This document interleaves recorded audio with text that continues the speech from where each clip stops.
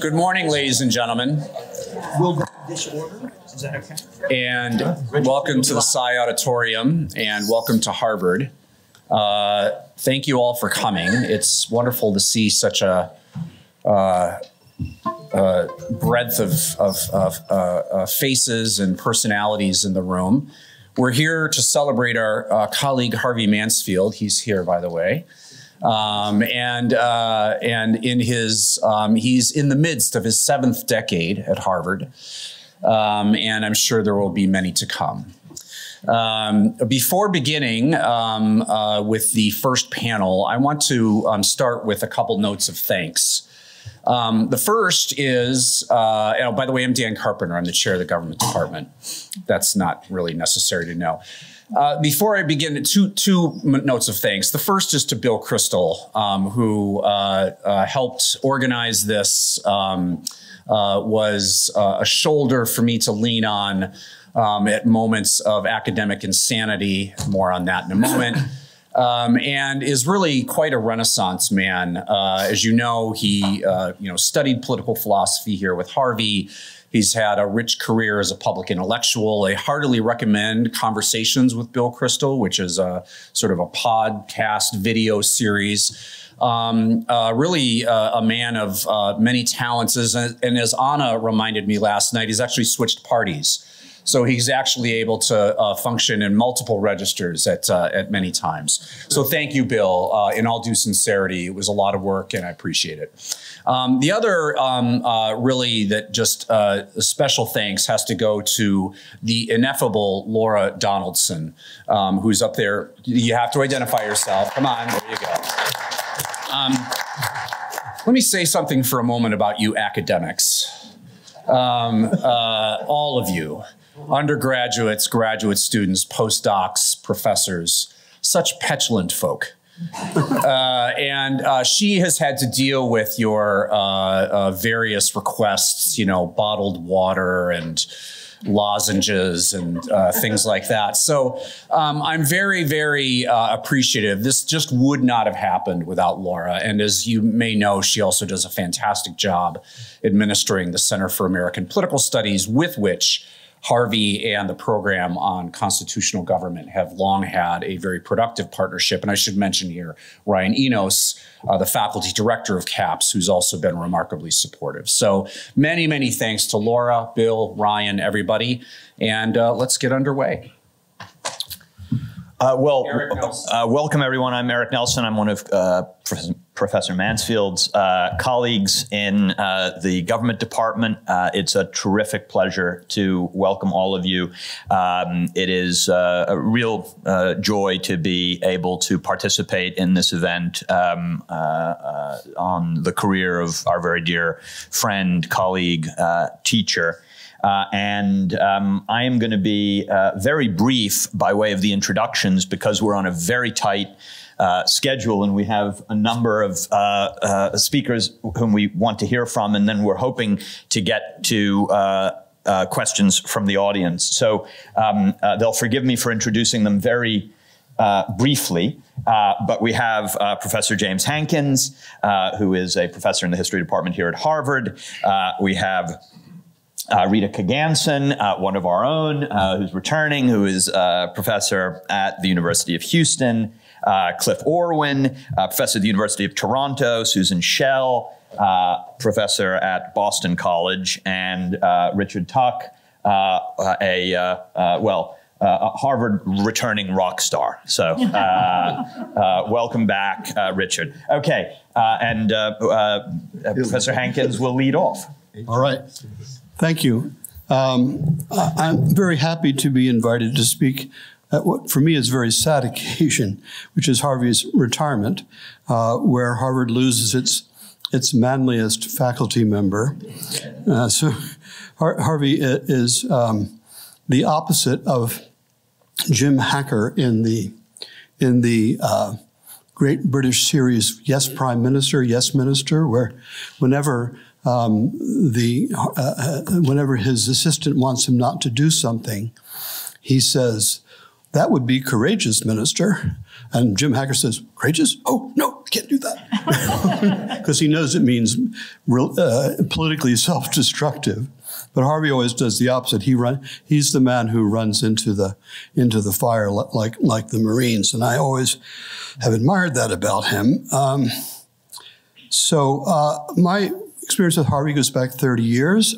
I didn't meet him until I got tenure. I'm not sure whether there's a reason that was cause and effect or not. But anyway, we met about 31 years ago.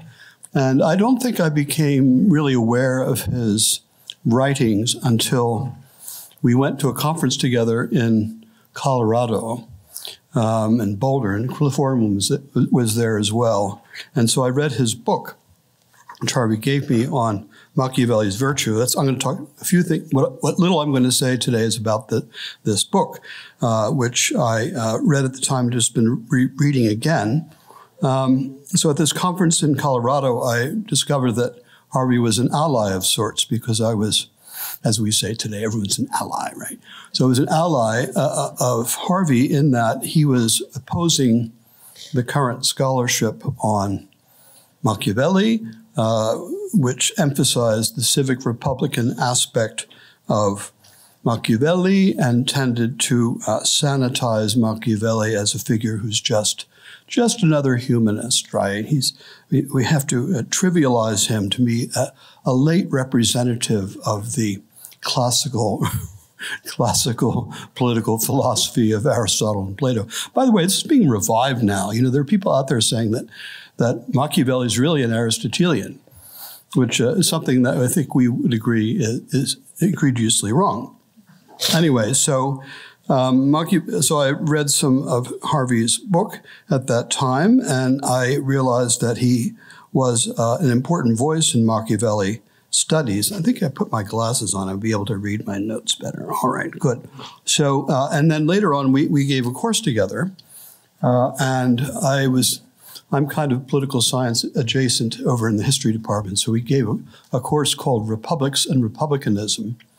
And my understanding of this was that I was to do republics and Harvey was going to do republicanism. Didn't quite work out that way. I was the historian, he was the political scientist, and I have an anal retentive German philological training, and Harvey is Straussian. Obviously, we thought it'd be interesting for our students to meet and hear different approaches.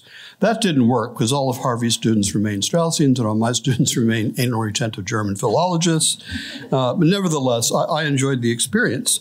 And I discovered that we agree on Machiavelli to a very large extent. We don't agree necessarily on anti-contextualism. Is one of Harvey's features as a theorist. You know, over in the history department, we refer to contextualism as history. That's what we do. And if we want to, you know, historians, they want to know what Plato, want to know why Plato was saying what he was saying. They would refer to the Peloponnesian War, or the death of Socrates, or Plato's visits to southern Italy, where he came in contact with argumentation and Pythagoreanism, his experience. This is the kind of way we think in the history department. So I was unwilling to give up my contextualism, but Harvey, I think, has made a very good fist of it. And in the last couple of weeks, of course, we've realized that contextualism can be morally defective. Right, that it fails to see the obvious things in front of us. And this is, I think, is one of Harvey's great strengths as a Machiavelli scholar. He sees what's in front of him. And he sees that Machiavelli is not a classical political theorist. He's not Aristotle. He's not Plato. He doesn't fit into any tradition. He's saying something new. And this is a weakness of contextualism from the scholarly side, is that we contextualists often refuse to accept that there's something new. But this is something I have always agreed with Harvey about, that Machiavelli is something new. So I better watch the time here. So Harvey has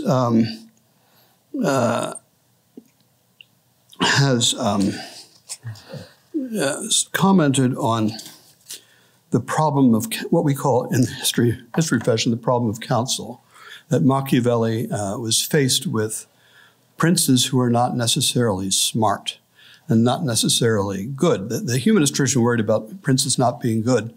Machiavelli worried about princes not being smart. So he has elaborated this view of Machiavelli as a prince behind the scenes trying to change the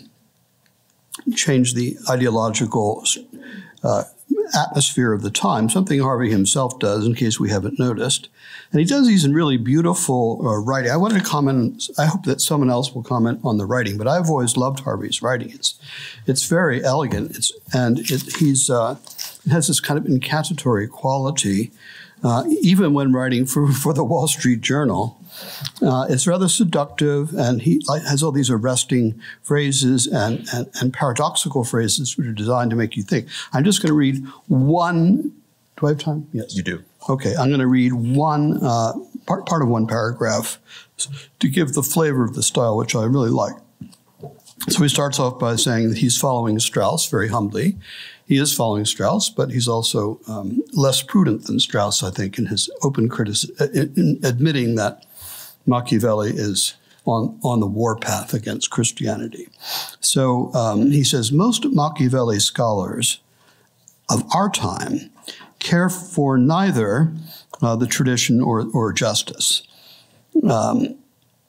They are not sufficiently impressed by Machiavelli's innovation, and they excuse him for his immorality, or as the balanced phrases. They do not appreciate his innovation because, following him unconsciously, they excuse his immorality, and they excuse that because they do not see how far his innovation extends.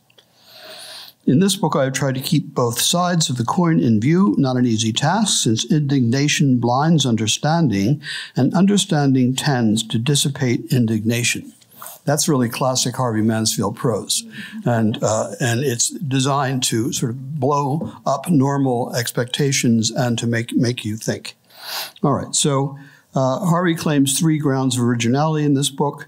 First of all, the importance of the sect, which he deals with, the sect that Machiavelli himself is trying to found, and the sect of Christianity, which he is trying to undermine. He talks a lot about the character of Machiavelli's political science, and he argues that it is a militant political science, that Machiavelli is a revolutionary, but it doesn't mean revolutionary in the way we academics talk about revolutionary, that we're setting out new ideas. He thinks that Machiavelli is a revolutionary who's trying to change the world by standing behind the prince, the puppet master, behind the prince. You know, Cosimo de' Medici was accused of being the puppet master of Florentine politics. So Machiavelli wants to be the puppet master of the Medici and other rulers through the power of his ideas, and to lead a counter-revolution against Christendom. So, and the last thing, of course, is his very pointed attacks on classical republicanism. When Cliff and I and some other people in Harvey were out in Colorado, we had a confrontation between Harvey and one of the leading historians of Machiavelli studies, a guy named John Najemi, who's a Marxist. And John Najemi's following in the Italian tradition of regarding Machiavelli as Gramsci and so forth. And so I saw there was this great debate in which I realized that Harvey knew the text of The Prince and the Discourses better than anybody I had ever met in my life, and he was doing it from memory, right? And also citing the passages from the references from memory. And maybe because you just finished this book, but it was very impressive because John Najemi is one of the leading interpreters of Machiavelli among historians. So I was very impressed by that. So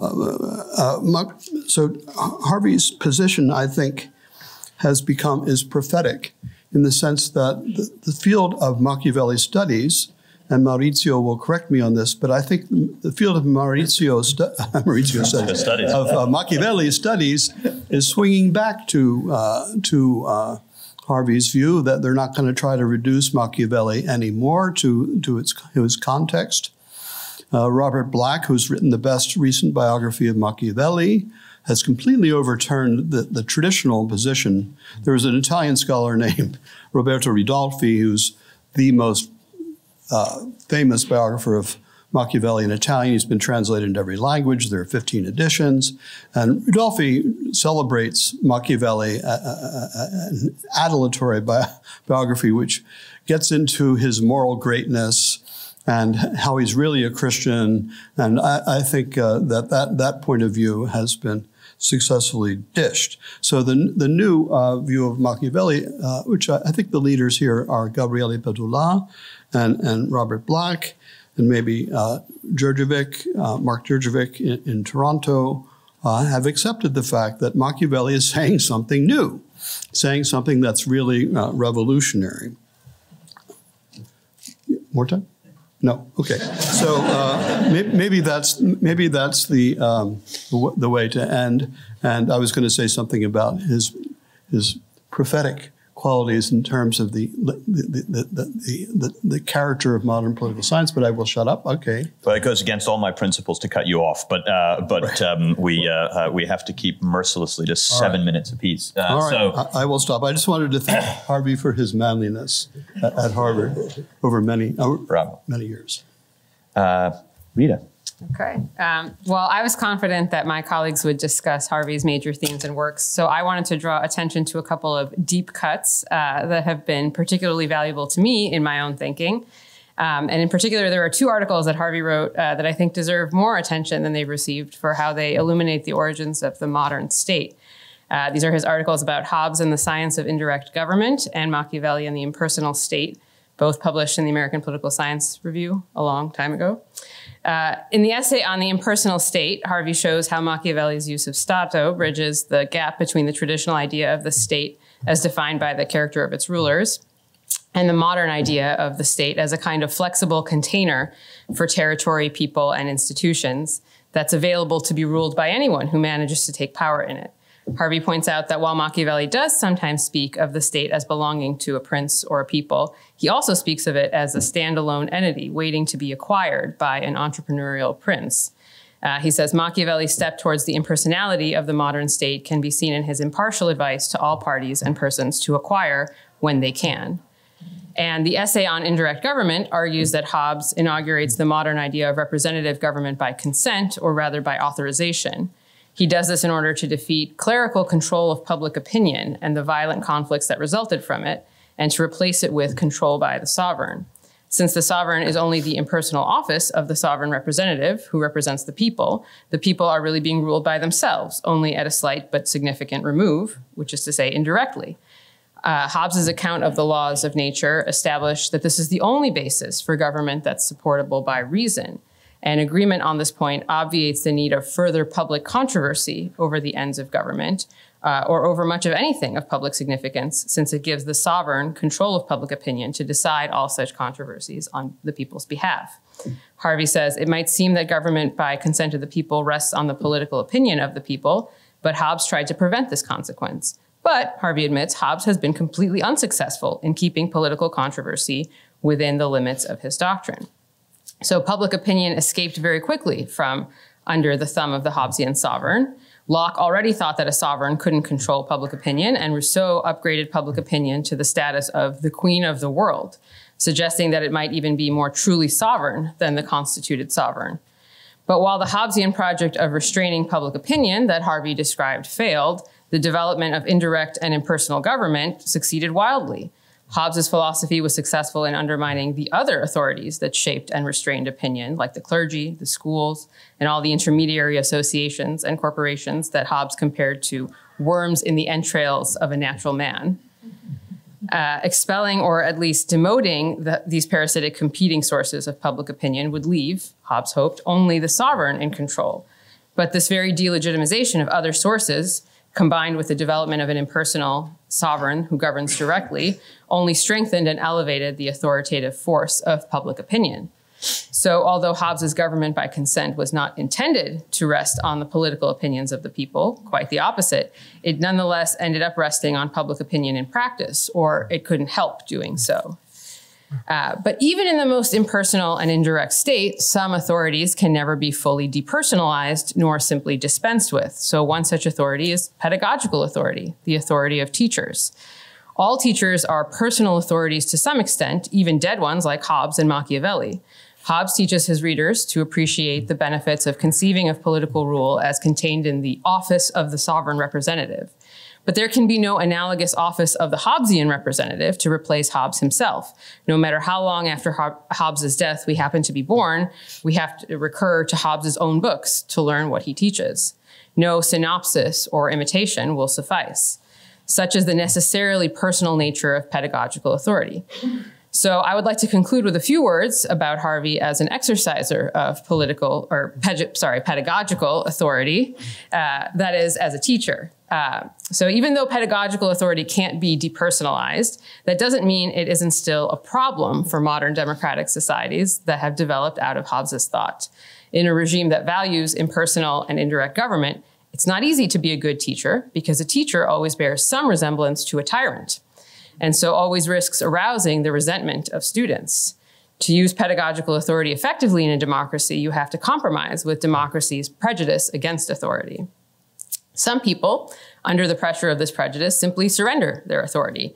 They adopt their students' fashions and demeanors and put themselves on a first-name basis with them. They take Steve Buscemi's "how do you do, fellow kids" approach. Harvey, of course, would never be seen teaching in shorts and flip-flops, and no student could call him Harvey either. But he's both unobtrusive and generous with his students without either lording it over them or renouncing his authority. Now, some people complain that Harvey is too unobtrusive, that he never talks. But I remember one time when I was a graduate student, Harvey invited, actually it was Maurizio Viroli, to give a lecture for PCG and had a dinner for him afterwards at his house. And Viroli was a very animated conversationalist, and he entertained the entire table all night, and Harvey intervened very little. And I walked home that evening with a graduate student friend of mine who had come to the dinner but wasn't familiar with Harvey.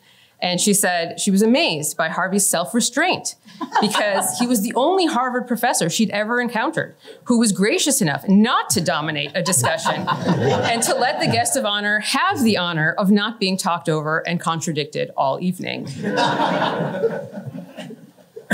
Harvey's generosity included always inviting students to dinners like that one, as well as to parties and to reading groups, to serve us good wine and excellent food in a beautiful house. Now, to be fair, the excellent food and the beautiful house were mainly Anna's doing, since the virtues of Harvey's cooking can only be fully appreciated by connoisseurs of hot dogs. But the wine was Harvey's, and more importantly, the conversation and the camaraderie. Harvey introduced students to the speakers that he invited, and he encouraged his students' friendships with each other. His house was a very warm place in the often cold climate of Harvard. So surrendering pedagogical authority is wanting to be like your students. Maintaining it is to make your students want to be like you. The best pedagogical authority harnesses this kind of personal admiration to orient students towards things above public opinion, above the public opinion that rules in indirect and impersonal regimes. Harvey's virtue as a teacher, I think, is that he's easy to admire and difficult to resent. But admiring him requires taking seriously what he takes seriously and admires, which is political philosophy.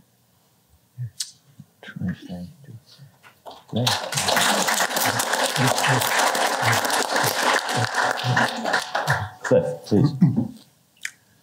Professor Kogazon and I have met only once, so I would not describe our relationship as intimate, let alone telepathic, but as you're about to see. No one would argue that September 1968 was the best time for a fledgling doctoral student to enroll at Harvard. The next 2 years were chaotic. In both years, final exams would be canceled by a supine administration in the face of the antics of student radicals. In the midst of this chaos stood Harvey, firmly unabashed. His personal style was sui generis. I could describe him as a gentleman, with all the reticence and deference to tradition, including Harvard tradition, that you'd expect in a gentleman. He was formal toward male students, courtly toward female ones. While he was in no way neglectful of his students, neither did he play their buddy. If you were ever to become Harvey's friend, you would have to grow into the role. Fortunately, your very studies with him promised you vast opportunities for growth. Harvey's writings were equally distinctive. I don't know whether it's just an idiosyncrasy of mine that the works of his that impressed me most deeply were those published while I was studying with him. Remember, this was 1968. Not only was Harvey much younger, but his bibliography much shorter. The first of his writings on Machiavelli lay several years in the future. To me, his writings of the mid-60s looked weird. All that British stuff. What was up with that? Having grown up in Chicago, where even public education was in the hands of vengeful Irish spinsters, I wanted no truck with the British. Burke, Bolingbroke. I'm sorry, my computer is not behaving.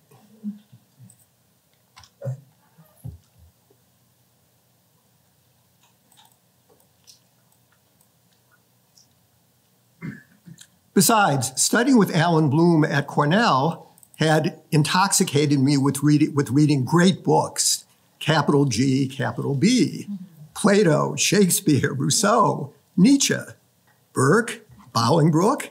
They were the B team, worthy of study by someone, no doubt, but my mind was on loftier tasks, not that I could have said what those were. So it wasn't Harvey's writings on Bolingbroke and Burke or party politics that snared me. That honor fell to Hobbes and the Science of Indirect Government, which graced the APSR in 1971, midway through my third year at Harvard. This article knocked my socks off. While I had never read Burke or Bolingbroke, I thought I knew Hobbes pretty well. I had studied him twice before, first with Bloom at Cornell, and more recently in Michael Walzer's justly celebrated seminar on him. Harvey's article, however, opened new vistas for me, not just in the study of Hobbes, but in that of modern political thought generally. If Bloom's Hobbes had been mainly psychological, Walzer's was mainly sociological. Harvey's, by contrast, was political all the way down. This was the article that first revealed to me Harvey's endless store of pixie dust. He could sprinkle it on the seemingly least promising subjects. Here's an assignment for anyone who shared my good fortune in studying with Bloom before proceeding to Harvey. Although perhaps in that room, that would only be Susan Shell. I'm not sure. First, make a list of topics that would have bored Bloom to death. Parties, elections, representative government, the executive, the social contract. Then make a list of topics favored by Harvey. Remarkable overlap, wouldn't you say? So I found it bemusing that in Harvey's world, these humdrum topics were the rage. It took the Hobbes article to show me why. In his brief account of himself for this conference, Harvey asserts that, quote, the best resources of political science are its great books, where doctrines we take for granted are questioned, unquote. The Hobbes article is Exhibit A, both of this principle and of Harvey's skill in executing it. Whose works are fuller than Hobbes's of concepts that we children of modern politics have come to take utterly for granted? As Plato claims in one of his letters to have made Socrates young and beautiful again, so Harvey could claim to have accomplished for Hobbes. If I may borrow a term from Russian criticism, Harvey is a master of the technique of ostranение, or making strange. He excels at defamiliarizing the customary, thus loosening its hold over us, while at the same time restoring its vividness. Thus did Harvey's article revolutionize my understanding of Hobbes. Previously, my Hobbes had been that of Leviathan, chapter 6 on the passions, and of chapter 13 on the state of nature. His subsequent chapters on institutions, beginning with personation or representation, had left the callow Orwin cold. It took Harvey's article to disclose the elegance of these institutions, their graceful interplay, and their stately dance. Perhaps the most grievous gap in my understanding was my failure to grasp how Hobbes's conceptions of these institutions reflected his dialogue with Aristotle, at once his teacher and his bête noire. Warming to his subject, Harvey spoke for Hobbes in describing Aristotle as, quote, the chief of incompetent political science. That's my idea of a wonderful Mansfieldian line. Did Harvey mean this seriously or ironically? With which of the two thinkers did Harvey himself stand? You could make a case for either reason. Certainly Harvey presented Hobbes' side of the argument as enormously powerful. Harvey stressed that Hobbes had returned to battle with the Stagirite again and again. He showed that his rejection of Aristotle was both more focused and more comprehensive than I had grasped. Such crucial features of his supersession of him as the replacement of distinctions of regimes by those of mere forms of government, the introduction of representative government, and the very centrality of the social contract, all followed from a single fateful break with Aristotle, the rejection of the primacy of political opinion. It was precisely the institutionalism of modern thought, the quote, science of indirect government, at the title of Harvey's article, that displayed most clearly the consequences of this epochal theoretical rift. Further proof I had drunk Harvey's Kool-Aid was my own first published article on the sovereign authorization in Hobbes. It is best read as a lengthy footnote to Harvey's piece. While not rising to Harvey's level, I did imitate him in focusing on an institution of Hobbes and inferring the thought underlying it. And fortunately for me, the habit of reading Harvey that I first contracted while studying with him has persisted through the more than 5 decades since. Thank you.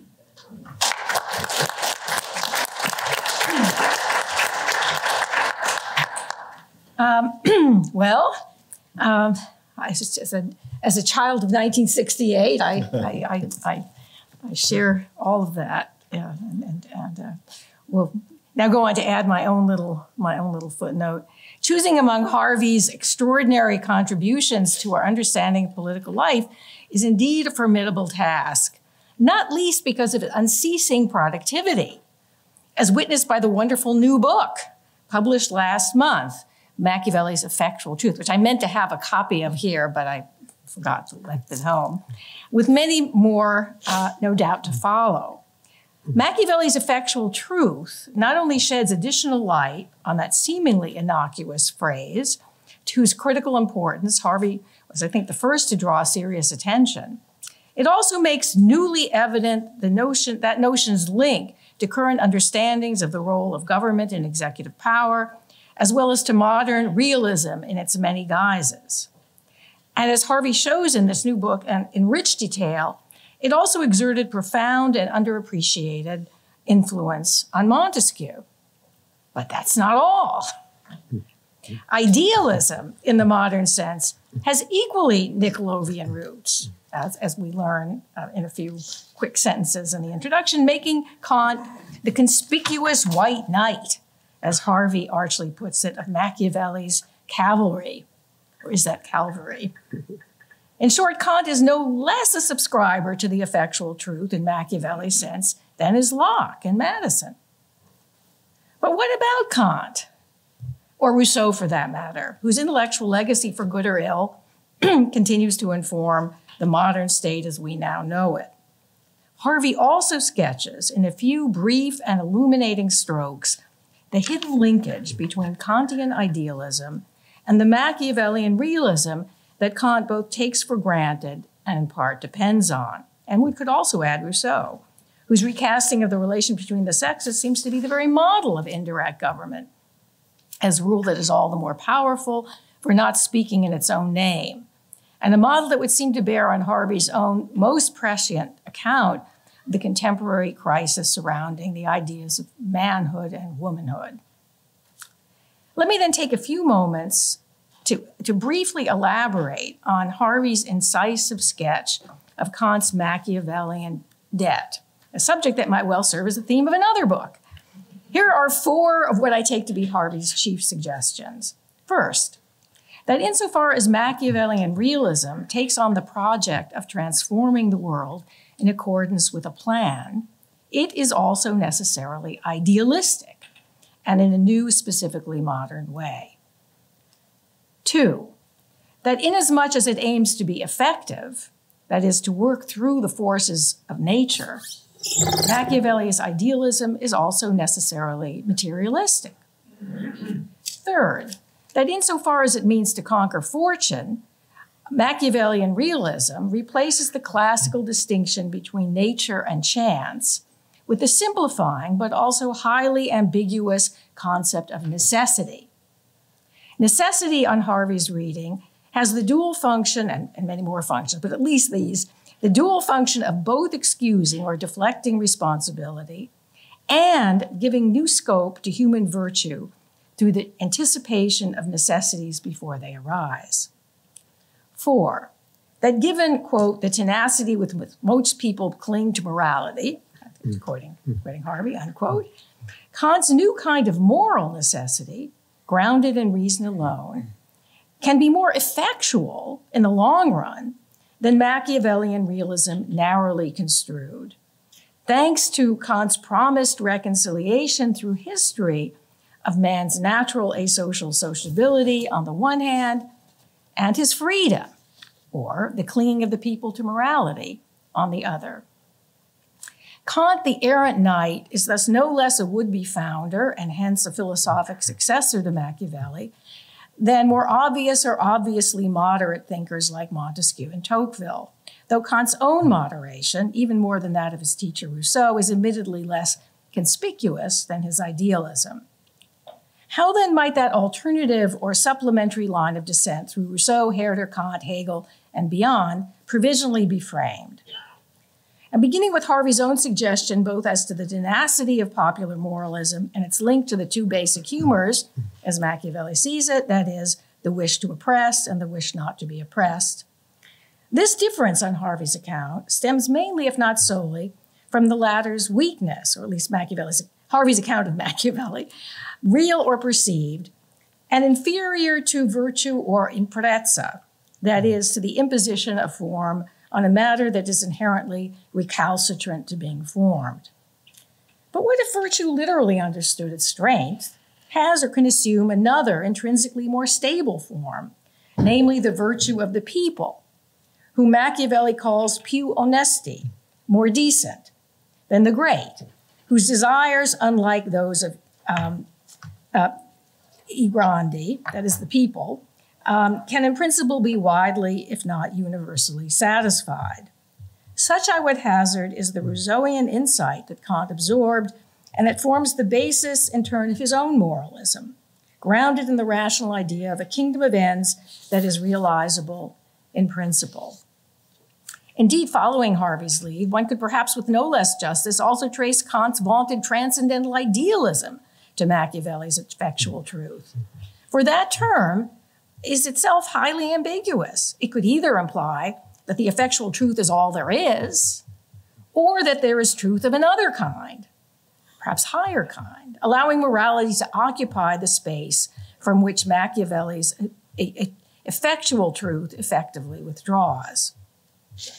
Machiavelli asserts, of course, that that space is filled with imaginary republics and other philosophic dreams. But his artfully chosen phrase, verità effettuale, as Harvey has himself artfully reminded us, can also be understood for what Kant will call the noumenal world, occupied by things in themselves. But these are deep waters, concerning which I only wish there were time to draw Harvey out, or for the rich, ever provocative insight from which all his many students have gained and continue to gain so much. Let me close then on a note of profound gratitude for the stintless intellectual and personal generosity that Harvey has lavished on all of us, and not least on his women students and colleagues over the many decades of his career here at his beloved Harvard.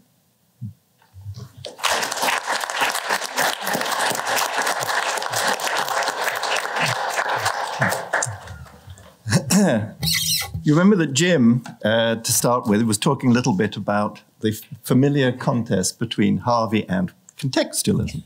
Maurizio also talked about that last night a little bit. And Harvey has always teased me about my Cambridge origins. But I also remember very vividly that when I was debating about whether to leave Cambridge and come to Harvard, what Harvey said is I should come because it would be very good for me.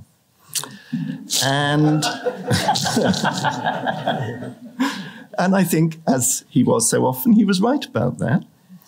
I feel that at least either I have changed or he has, because I came to see there's an enormous commonality behind our supposed differences. And what I want to do is to say a little bit about that, because I think it's the thing I've come really to realize about Harvey. Too late, actually, in a way. I wish I had talked to you more about many of these themes while we still had rooms close to one another on the 4th floor.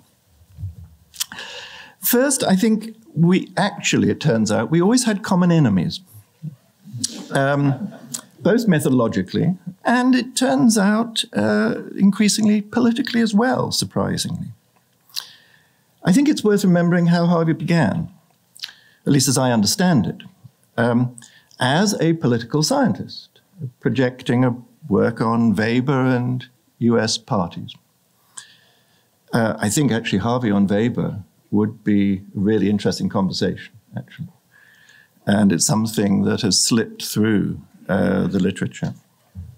But he became a political theorist or historian of political thought, an apostate political scientist, you might say, which he has remained, after reading, and I was struck by this, not actually meeting Strauss, so that it was reading the book that made an enormous difference to him. I think there was remarkably little serious history of political theory in the English-speaking world, either in America or in Britain, in the 1950s. By serious, I mean political theory that saw itself as having a serious purpose. I don't know what Harvey read as an undergraduate. I'd like to know that in this area. But you can see, I think, in retrospect, why someone opening Strauss's Natural Right and History would, in this respect, have a revelation, in the sense that they could see that political theory and its history doesn't consist simply of an analysis of existing politics, greater systematization of the theory, an account of the history of the development of these institutions, whatever, but at some level sought to transform politics or the way of life that people have in the modern world, that it offers, in a sense, a master discipline. And that's a very, very exciting sight, even if you don't accept the substance, or not all at least the substance, of what Strauss went on to say. The sense of the seriousness and the importance of the project, I have come to see as enormously important and influential. The thing was that both in England, well, in the US, I think the master discipline of politics was positivist political science. And in the UK, the master discipline was what you might call Oxford analytic philosophy. Neither very interested in, or neither thought that history and the historical imagination, historical understanding, was going to have very much purchase on modern politics. The curious thing about Cambridge, which I came out of in the late 60s, is that there was a great deal of skepticism and hostility to positivist political science. I mean, that is actually the theme, if you read them carefully, of the early works in the 60s of people like, well, starting with John Pocock, Laslett, Quentin, Skinner, John Donne, etc., all that crowd. But it didn't issue, at least at first, it didn't issue in a sense that doing the history of political thought would have a proper critical purchase on modern politics and be able to say something about it. In fact, Quentin famously, in a remark he subsequently came to regret, I know, said that the implication of the way in which he wanted to write the history of political thought was, when it came to our own political theory, we had to do it ourselves. I mean, very famous line. As I said, he came to regret it, but it sort of captured something of that attitude. So there was a rather curious feature, that there was a skepticism about the positivists over there, but a refusal really to say that the historical inquiry, which was very exciting, you know, what people were doing was new. It seemed, again, to have a very serious point to it, but it didn't seem to have the critical edge. It should be said, the actual practice of that generation, and I think of my own generation even more, belied the program. That we actually all, in fact, we didn't spend our time reading 17th century pamphlets, as maybe we should have done. Indeed, I started doing that. It became extremely boring. That instead we read Hobbes, Machiavelli, Locke, you know, that's, you know, as I said. But I came to realize when I came to America that the Straussian tradition had played an enormous important part within the United States intellectual life, because you might say it preserved or recreated the importance of a historical theoretic vision in the wasteland of American positivist political science. It kept the torch burning, and that was an enormously important thing that it did. And Harvey was first among equals, but maybe first without equals, in doing that. And I also came to think that he was right to be wary of crude contextualism. As I said, because the danger of it, like positivist political science, was that it too ran the risk of eliminating the critical edge that comes from a proper understanding of the way we can read these writers. I mean, I haven't got time to say more about that, though it's something I've thought about a lot in recent years, that my own view is, and in a way it's like what Jim was saying, to read a work in its context is to see surprising things about it, often. It's not actually to lose the sense of originality. From our point of view, it's to gain a sense of the originality because we suddenly see, gosh, here is someone who is in fact talking about this feature of 17th century politics. We haven't sort of quite seen that before, but that feature of 17th century politics turns out to be very important when we start thinking about our own politics. And we're beginning to get an idea through these texts, which is surprising, critical, original, which we can't get by doing it ourselves, to go back to Quentin's remark. I don't think we can do it through political philosophy as understood in philosophy departments, because that tends merely to reproduce a set of conventional beliefs which we can undermine by reading these works in particular ways. And there are many different ways of reading them. But as long as they're read with this critical or undermining character, I think we're all doing something rather similar. The other curious thing, though, is not only did I come to see that in some sense, methodologically, we were converging, that I deeply respected what Harvey and some of the other Straussians were doing. But weirdly, in the last few years, I think we've come to actually converge in a very surprising way on certain substantive political interests and commitments. And the thing that struck me most about this, I'll just finish by saying this, it was a piece that Harvey wrote in the Wall Street Journal last year. You may have read it, on why we shouldn't use opinion polls instead of elections. Now, what actually astonished me about this was I didn't know that Harvey had been thinking about this, but I'd actually already been thinking and indeed writing exactly the same thing in the lectures I gave at Princeton in 2019, which of course hadn't been published, are about to be published. Exactly this question of how strange it is that we have a representative system, opinion polling and so on, which from some perspectives ought to be superior to the business of voting. And Harvey saw that puzzle. He saw that, as far as I could see, apart from myself. And it should be said, actually, I don't know if you know this, Harvey, Isaac Asimov. Did you ever read his short story on the elector? Did you know that he wrote it shortly after the Eisenhower-Adlai-Stevenson election, when CBS, I think, predicted the result for the first time.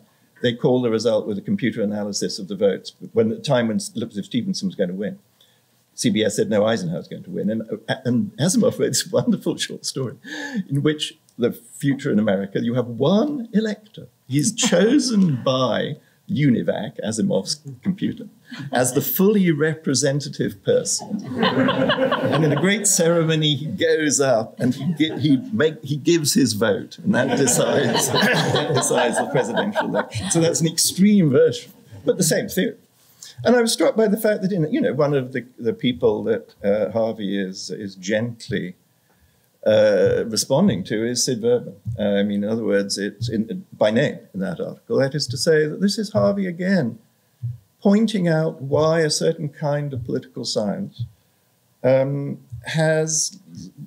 see some of the fundamental features about our politics. It can't, given its assumptions, explain why it's the case, that it's tremendously important that we all go and vote rather than merely sit back and be represented by some mechanical system like opinion polls or Asimov's individual voter. So I could name many other areas where I've begun to see this. But as I said, in a way I take from this a regret, because we've spent many years sitting in faculty meetings, being neighbours on the 4th floor. And it turns out we had much more to say to one another than I had ever realised. So I'm sorry about that, Harvey, but I'm glad I can now pay my debt to you.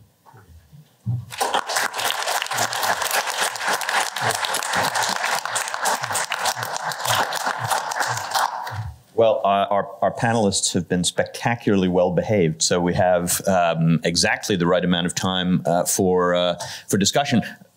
Harvey, did you want to say something first, or do you want to wait and hold your fire until later? Later. The floor is open. Can people wait for the mic? Yes, please do wait for the mic, because we're being immortalized.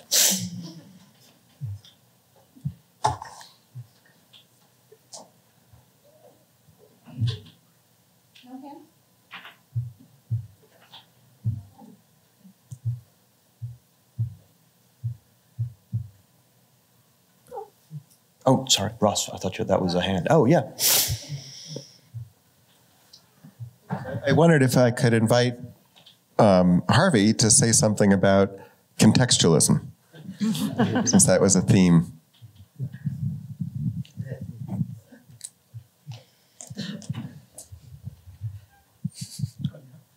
Contextualism cannot identify greatness. Contextualism takes the great and finds the context in which they lived and to which they appealed, and explains them by the context instead of the context by them.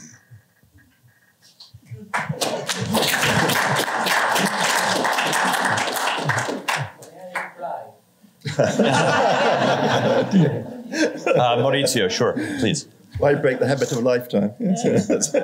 Harvey, how can you identify greatness if you don't compare the author you're studying with others who belong to the same period?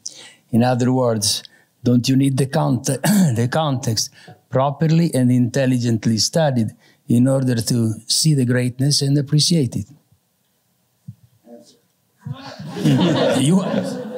Thank God we have 2 microphones. Okay.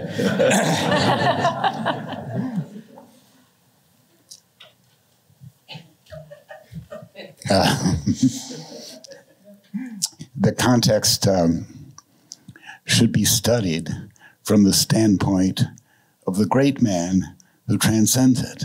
He knows it better than we do, or than we can find without his help. So if you want to know Machiavelli's context, look at what Machiavelli says about his context, at least to begin with. That's the way to do it.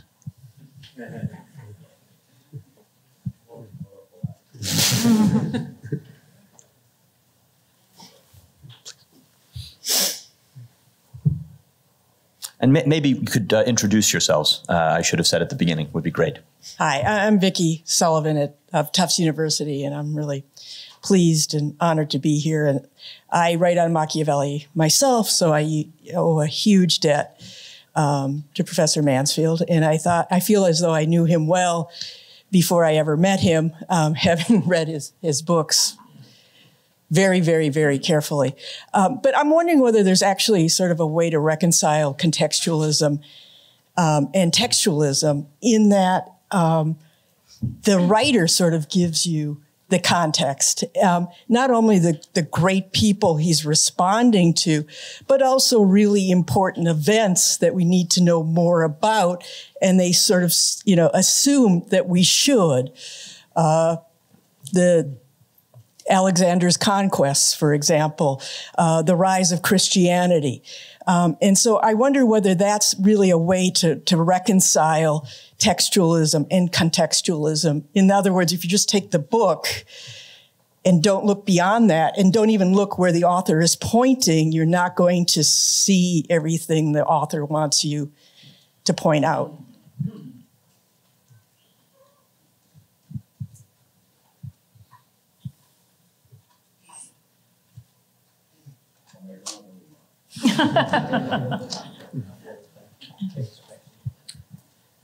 Yes, that's right, I think, Vicky. You're right, of course, Maurizio, that you need to compare to see what greatness is.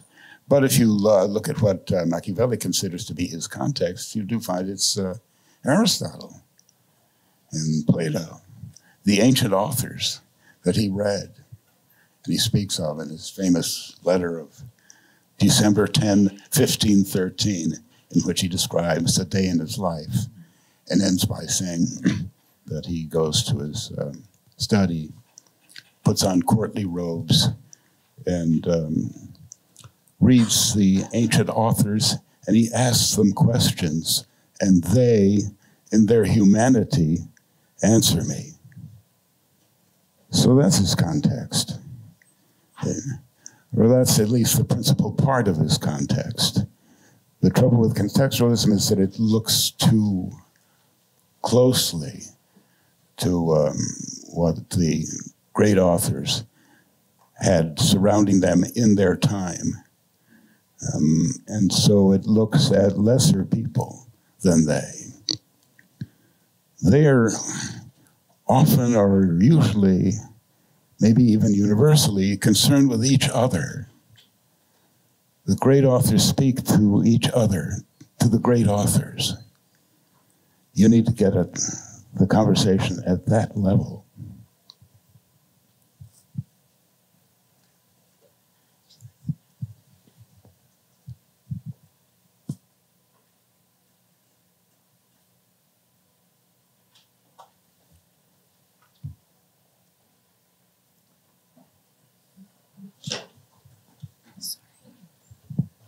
Paul Carice, I'm at Arizona State University, but was here in the Boston area for doctoral studies at Boston College. I wanted to ask a question that might fall between the gap of this panel and the next panel, which is the delightful news for me, since Vicky just spoke, that Harvey's new book has a substantial attention for Montesquieu in the midst of a book on Machiavelli. But I wanted to put on the record the collection of essays that Harvey published in the early 90s, America's Constitutional Soul, which might fall in the gap between these two panels. So I'll characterize it my own way. Maybe Harvey would say something about it, or panelists now or in the next session, that the political science of Publius, of the American Constitution, the ideas behind the American Constitution have a greatness that had been in the 20th century and perhaps earlier neglected. And so to rediscover that greatness. So here was Harvey not writing about Burke and Bolingbroke, but writing about Publius and the American founding and the richness of that political science, which had been unjustly neglected or underappreciated before we get to Tocqueville, before we get to the Democracy in America translation. And it's more than just the critique of modern social science per se. It's an appreciation of the greatness of that political science.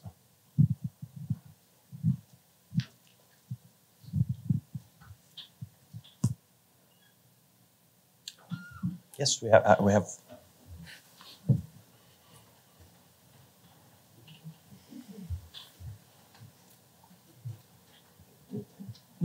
Catherine Hansen, MIT.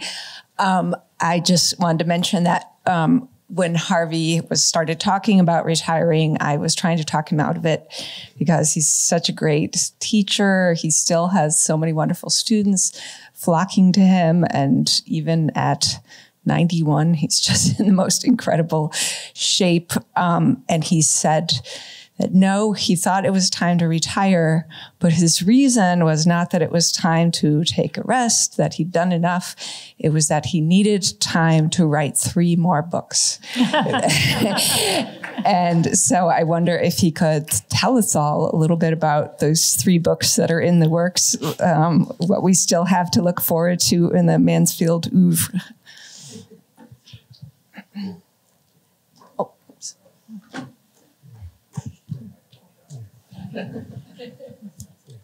Careful, because once you tell us, you have to write them.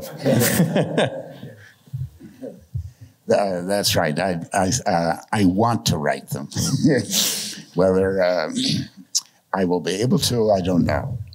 So, but the first one is a write-up of the lectures I gave in Government 1061 on the history of modern political philosophy.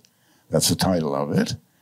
So that's Machiavelli, Hobbes, Locke, Rousseau, Kant, Hegel, Marx, Nietzsche. 8 people. And I have a theme, which you could call quickly, the rise and fall of rational control. So that's number 1.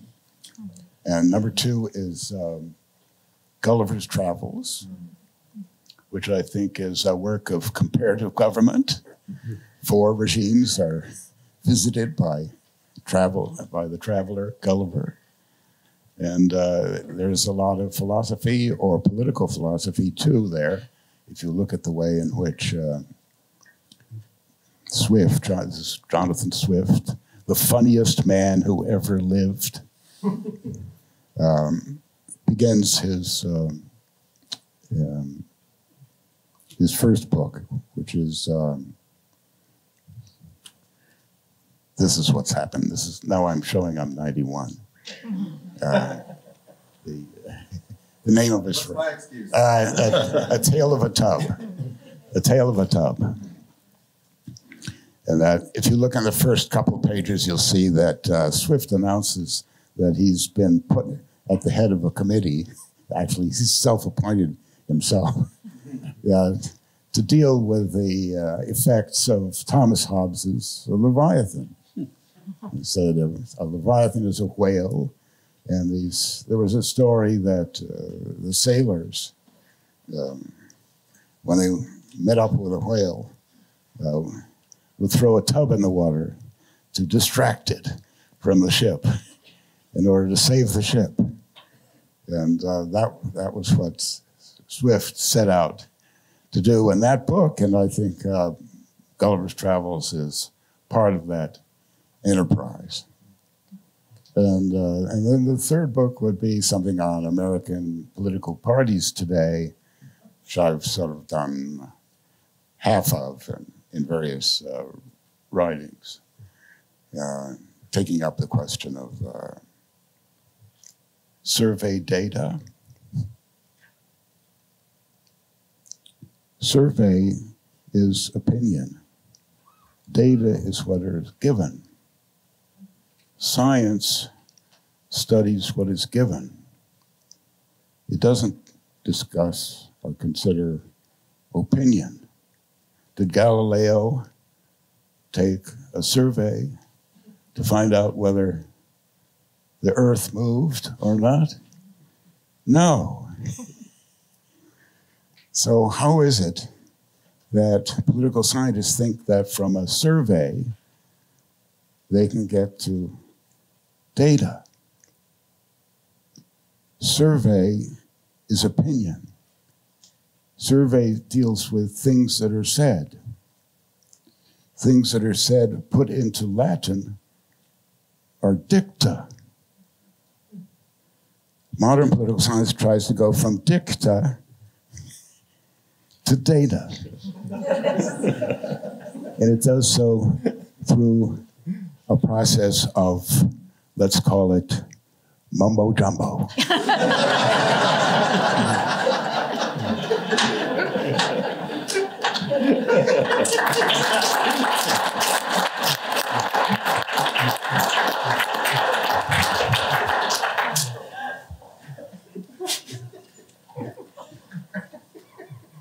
I'm avoiding the political scientists. Anyway, yeah, other points. Hanson. Thank you, Professor. Thank you, everyone. My name is Hanson Lee. I'm here at the Government Department and student Harvey's. I remember the first time I met Harvey, he told me that as a teacher, his effectual truth is his students. And he pointed to the pictures of his students on the shelf in his office, and that deeply touched me.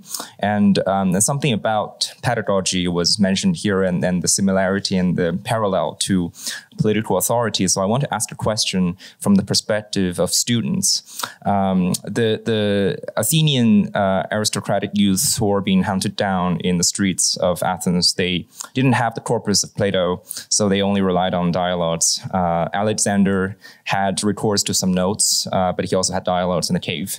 When it comes to Machiavelli, he was educated, contextually speaking, he was educated in the curricula of rhetoric and grammar. In Firenze, at the time, it was the center of these teachings, but he also speak with the ancients and learn from the ancients through dialogues in the evening when he put on this robe and actually go into the palace of knowledge and truth. So I wonder, my question for either the panelists or for Harvey himself is, as a student, you have a dialogical teacher who was alive, and all the teachers here and my own teachers who have conversations with me, but you also have teachers from the ancients with whom you're as a Strauss, and you're supposed to be able to dialogue with them in the evening at least, if not during the day. What is the difference between those experiences, and how do you mix and match those experiences to realize your own effectual truth as students who are going on to different enterprises? Thank you.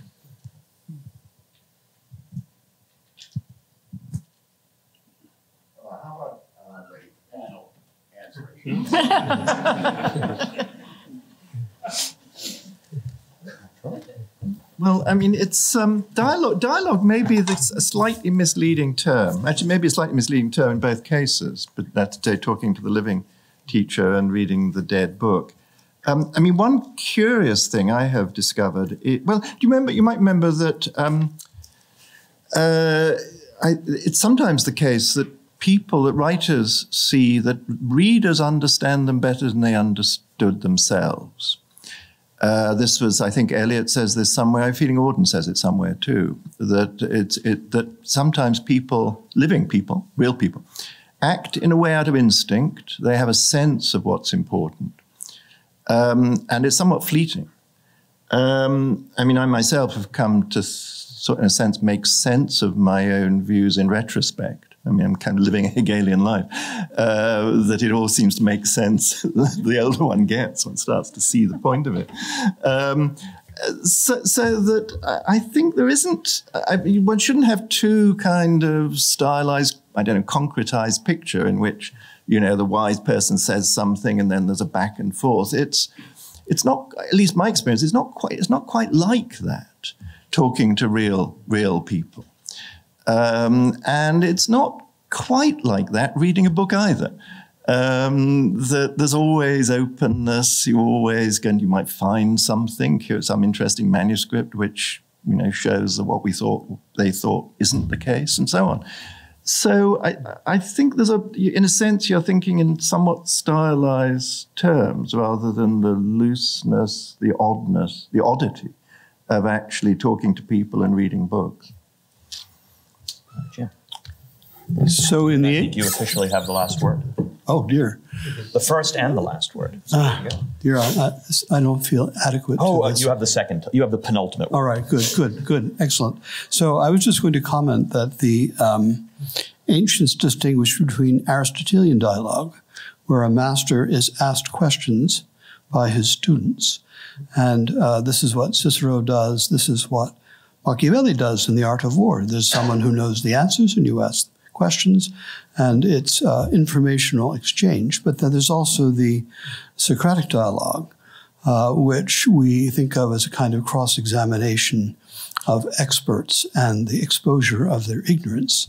But Socrates and Plato place great emphasis in Socratic dialogue on love between the master and the student, and that the master has to care about the soul of the student. And that's something that Aristotle didn't dream of, I don't think, but something that we find in the teaching of Harvey Mansfield. And very quickly, Rita and Cliff. Yep. Okay, well, so in the spirit of Vicky, also as a woman, I feel that I'm compelled to reconcile the dueling men here who are fighting, the contextualists and the Straussians. And the one suggestion that I would offer to do that is that you can see even in this room, and this has always been the case in the government department, that many people who studied with Harvey also studied with Richard. And that both of them were on many committees, and then Eric, when he came later, I think there are at least 5 or 6 people in this room who've had that experience. And so to the degree that Straussianism and contextualism are opposed, I think there's also a very important degree to which they're reconcilable, and that we can see that in the effectual truth of both of your students. Bravo. I wanted to respond to Mr. Lee's question. Why not combine the two? They are quite different, but they can be combined. So my closest colleague at Toronto, Ryan Ballard, and I get together with our students informally to read old texts. The students get the benefit of our superior expertise. We get the benefit of their freshness and enthusiasm. In this informal circumstance, we're relatively equals, conventionally speaking. And there's a passage in Xenophon's Memorabilia, which should probably be better known, where Socrates says that he himself gets together with his friends to read old books, and sort of presents this as the peak experience of his life. So I'm sure there are many other people here who have experience of this. So that's what I would suggest to you, is to sort of combine the benefits of both activities.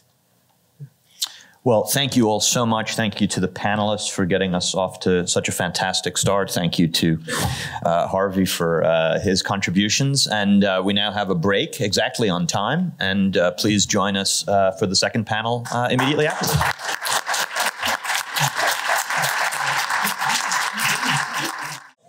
Okay, I've gotten the signal from Laura that we are to begin.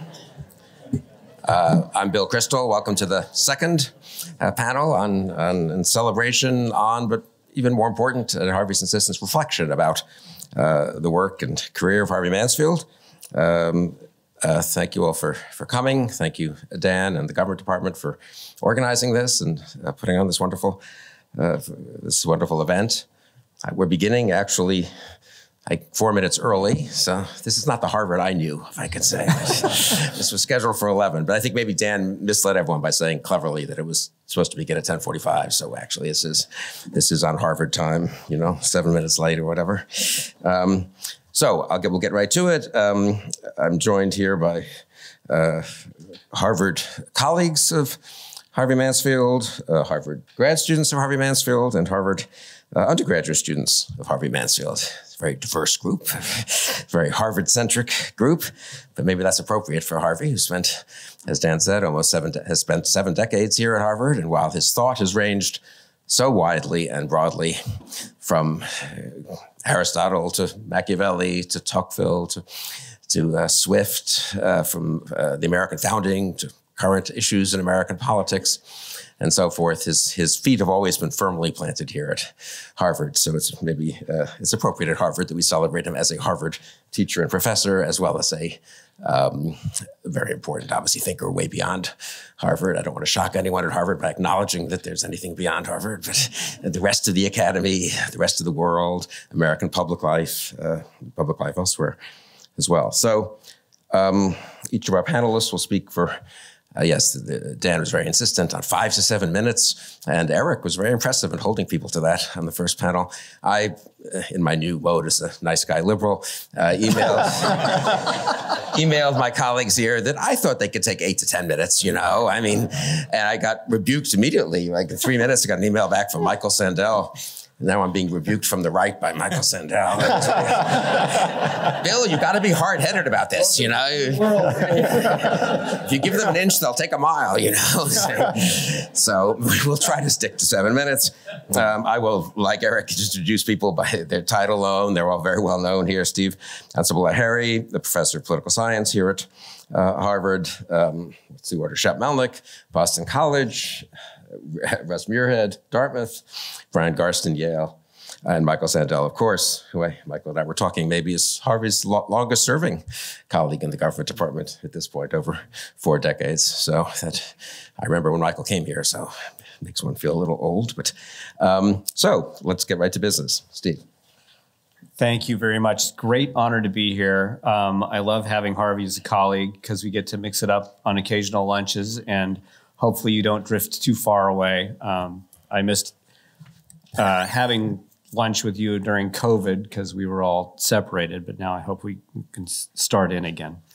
I'm going to talk about the theme that was raised earlier, which is Harvey's thinking about American constitutional government. And that's really where the political science, I think, comes through quite forcefully in Harvey's writing, especially his most recent work, including the Wall Street Journal article that was mentioned. I'd read a longer version of that earlier that Harvey had passed my way, and I do hope that you find a place for the light of day for that, and also the article on parties, because I'll talk a little bit about that. Maybe this will spur you to write that third book that you were discussing.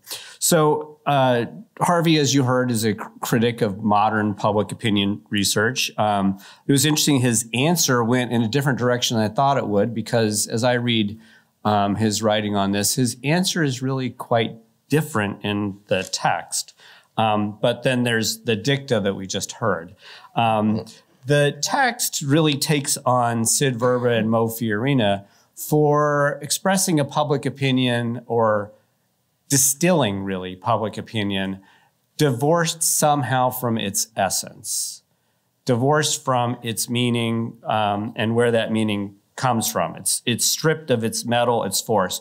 People have been asked to answer a question, but that's the question that the researcher wanted to answer. It's not necessarily the thing that the person wanted to say. And I think this is actually, for people doing work in this area, a very big problem. And we know it is a very big problem. We've known it's a very big problem for a very long time. I think, to paraphrase V.O. Key, we know that public opinion is vitally important, and we know that it's there. We just have a hard time getting our arms around it. And so I'm going to toss the challenge back to Harvey, and we can have lunch later about it, which is, I want to know what political theorists can tell us about how to do our job better. I don't want to know what political theorists think that we're doing wrong, because you always tell us that. The second theme is ambition. Now, ambition is probably, as I read Harvey's writing on constitutional government, the central thing he's grappling with, and it ties it back to Machiavelli. And I think as we think about ambition today, and if you just think about like ambitious politicians and so forth, the word that would probably come closest to mind of what we mean today is ego, right? That these people are fulfilling their secret, deepest ego. But that's not what Madison had in mind at all.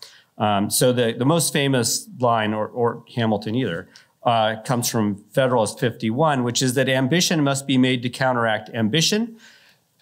Usually we stop there. Don't. The interest of the man must be connected with the constitutional rights of the place. So we have a kind of Republican twist to this that's quite important. It may be a reflection on human nature that such devices should be necessary to control the abuses of government. So is this all just about ego? And I think the answer is yes. And one of the things that I learned from Harvey in graduate school was always to dig deeper in the text. So when you come across an important concept or idea, find out what it means and what it meant to the person who was writing the article or book. Madison was quite steeped in history. He read Cicero and other Roman authors quite closely. But what did ambition mean to the Romans?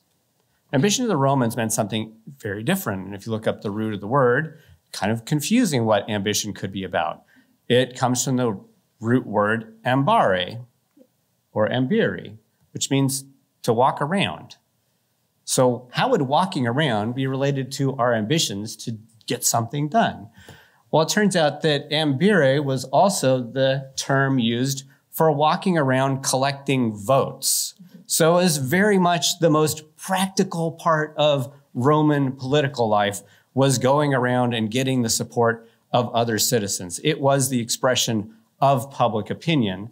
So one other reading of Madison that Harvey's work has opened up is the possibility that we're really talking about something much more prosaic, which is people actually going around and collecting votes, and one group collecting votes to oppose another group. And that is really what is at the heart of the matter.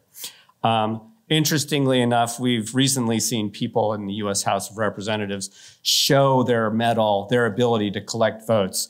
And I think what they're also lacking is something else that Harvey writes quite a bit about, which is virtue. They're not that good at it.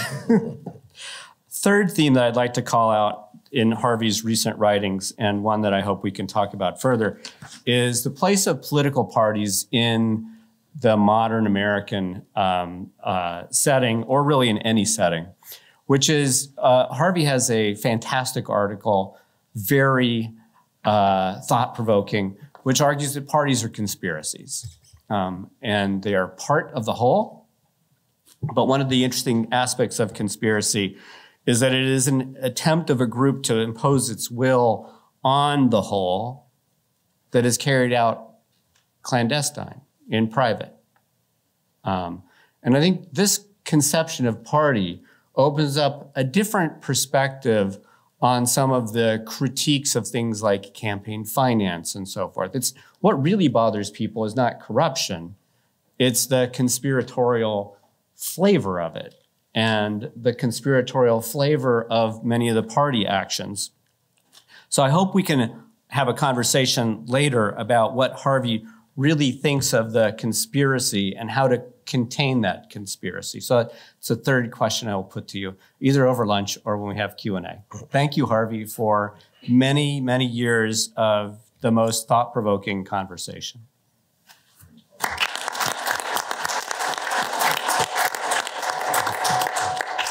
Thank you, Steve. Shep.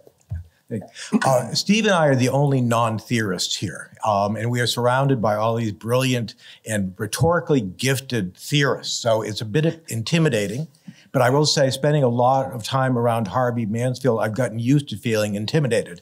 And I assume that many of you have felt that same way too. Harvey Mansfield has been my teacher for 52 years and counting, because we now have a new source of his teaching. All of you have benefited from his writing and his brilliant lectures on great political philosophers, ancient and modern. But I want to emphasize that Harvey Mansfield is not just a political theorist. He is a political scientist from whom non-theorists can learn a great deal. And I would say that he's not just a critic of contemporary political science, he has offered some alternatives, some important insights that we can benefit. From his first course on forms of government to his last class on the political science of American democracy, he's tried to connect the grand themes of political philosophy to the operation of actual regimes, especially the American regime. The thinkers to which he devoted most attention, Aristotle, Machiavelli, Burke, Tocqueville, the authors of the Federalist Papers, are the ones who had most to say about what motivates people to engage in politics and how to construct the best regime in practice, not just in speech. Mansfield's understanding of the distinctive features of modern liberal democracy has helped him appreciate the founding principles of this novel form of government, the difficulties of establishing these regimes, the challenge of preserving them, and the peculiar operation of these regimes, features of contemporary liberal democracy that modern scientists has, for the most part, failed to appreciate. Now, I'll hasten to add that I'm not saying that Harvey Mansfield has a political methodology. Anyone who remembers his quip that studying methodology is like practicing seduction on an empty couch would stay clear of attributing that to him. But I do want to tick off a couple of things that political science needs to learn from Harvey Mansfield. One of these is an insight that comes from Plato, Aristotle, and Shakespeare, and I'd say probably Swift. That is the importance of thumos as a powerful driver of political action. Fortunately, Bryan Garsten is going to explain this better than I ever could, so I will say no more on that subject right now. A second, more inconvenient theme comes from Machiavelli, how the ugly necessities of politics require the executive on occasion to execute people in order to faithfully execute the laws. Justice Scalia once wrote an article with the politically incorrect title, "Administrative Law is Not for Sissies." Mansfield and Machiavelli remind us that some features of governing, even in a decent constitutional government, are not for the squeamish. A third theme, and Steve mentioned this briefly, is parties and partisanship. Here, Harvey has drawn on Aristotle and Burke. In his recent work, Harvey has developed Aristotle's discussion of the underlying principles of the oligarchic and democratic parties. In his earliest work on Burke and Bolingbroke, he probed the paradoxes of party government by examining the arguments of Burke and, to a lesser extent, Jefferson. Party government, he showed, is not a natural, inevitable development of democratic politics. It requires a founding. And because it requires a founding, it requires a justification and a modification of previous expectations of Republican government.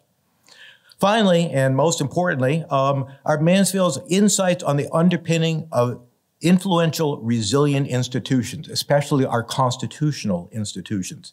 To be powerful and lasting, these institutions must be much more than simply the rules of the game. Because if they're just the rules of the game, those who are in power are going to change them. Look at what's happening in the House of Representatives right now. What you see is when the rules change and don't have any underpinnings, those institutions begin to crumble. Powerful, enduring institutions, in contrast, are based on a broadly shared sense of purpose. In a bureaucracy, we call this a sense of agency mission. In an extended republic, we call it a national creed. With more sophistication than I can muster, Russ will explain Harvey's arguments about how formal institutions develop and rely upon aspirations that attract rather than personal motives that impel. It might seem here that Mansfield merely follows his famous colleagues Louis Hartz and Sam Huntington. But unlike Sam Huntington, he did not see the American creed as a motley connection of unconnected, partially conflicted values. And unlike Hartz, he did not see American liberalism as a one-dimensional, knee-jerk ideology. Like his colleague Michael Sandel, his understanding of the liberal tradition is more subtle and more profound. His extensive work on Tocqueville calls our attention to the often neglected Volume 2 of Democracy in America. There, Tocqueville identifies the philosophical method of the Americans and explains the Janus-faced nature of American individualism. I would quickly note that if you want to understand something as prosaic as Social Security, the structure of that important act, you should read the short chapters in Democracy in America on individualism. A big point here is to understand our most important institutions, you must understand their underlying purpose and ethics and their ethos. To do this, you must be willing to investigate the set of political beliefs that energize them. Political science, well understood, thus leads us back to and demands serious engagement with political theory. Mansfield's political science is closest to Tocqueville. Like Tocqueville, Mansfield is a friendly critic of democracy, not a thoroughgoing Democrat. He has long stressed the need for constitutional restraints on the democratic will. For many years, his critics dismissed his warnings about democratic excess. But today, we are everywhere witnessing the alarming consequences of the collapse of institutional norms and practices and the dangers of unrestrained, vulgar demagoguery. Mansfield closed his essay, Political Science and the Constitution, by warning that a political science that cannot appreciate the need for constitutional restraints on democracy cannot distinguish a demagogue from a statesman.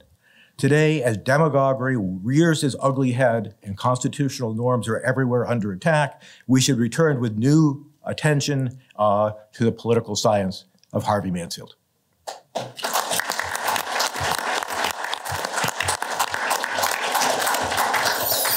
Thanks, Shep. And I like the way you, just in passing, gave assignments to the next two panelists. My assignment is to be, did you say sophisticated? Yes. Oh, gosh. Well, I'm gonna, I slept so fitfully last night, and both moved by the sweetness of the occasion and by the sadness that comes, I think, with marking the passage of time. That instead I have to share with you a dream I had, and I think, like Cliff. This is really going off the tracks here. That's okay. And we haven't even left the tracks yet. Yeah, great. It's going to get really. I like Cliff. I think I was communicating telepathically with Rita because in the dream I encountered Harvey, and it was in Littauer Hall, the home of the real Department of Government, and and it was in the atrium there at the bottom of the stairway. And Harvey, you were wearing a tie-dye shirt. And your hair was down to your shoulders. And you're wearing sandals. And cut off jeans. And I said, Mr. Mansfield. He said, call me Harv. And said, I'd like to know when your office hours are. I'd like to come talk with you. I have a question. I was auditing his class in ancient political thought. I have a question about forms and formal causes. He said, dude, come whenever. Whenever you feel like it, come. So that night, after finishing up at the pub, I thought I'd drop in to see what might be happening in the Harv's office. And I went up and I could hear some tunes coming out of the crack of the door, Grateful Dead.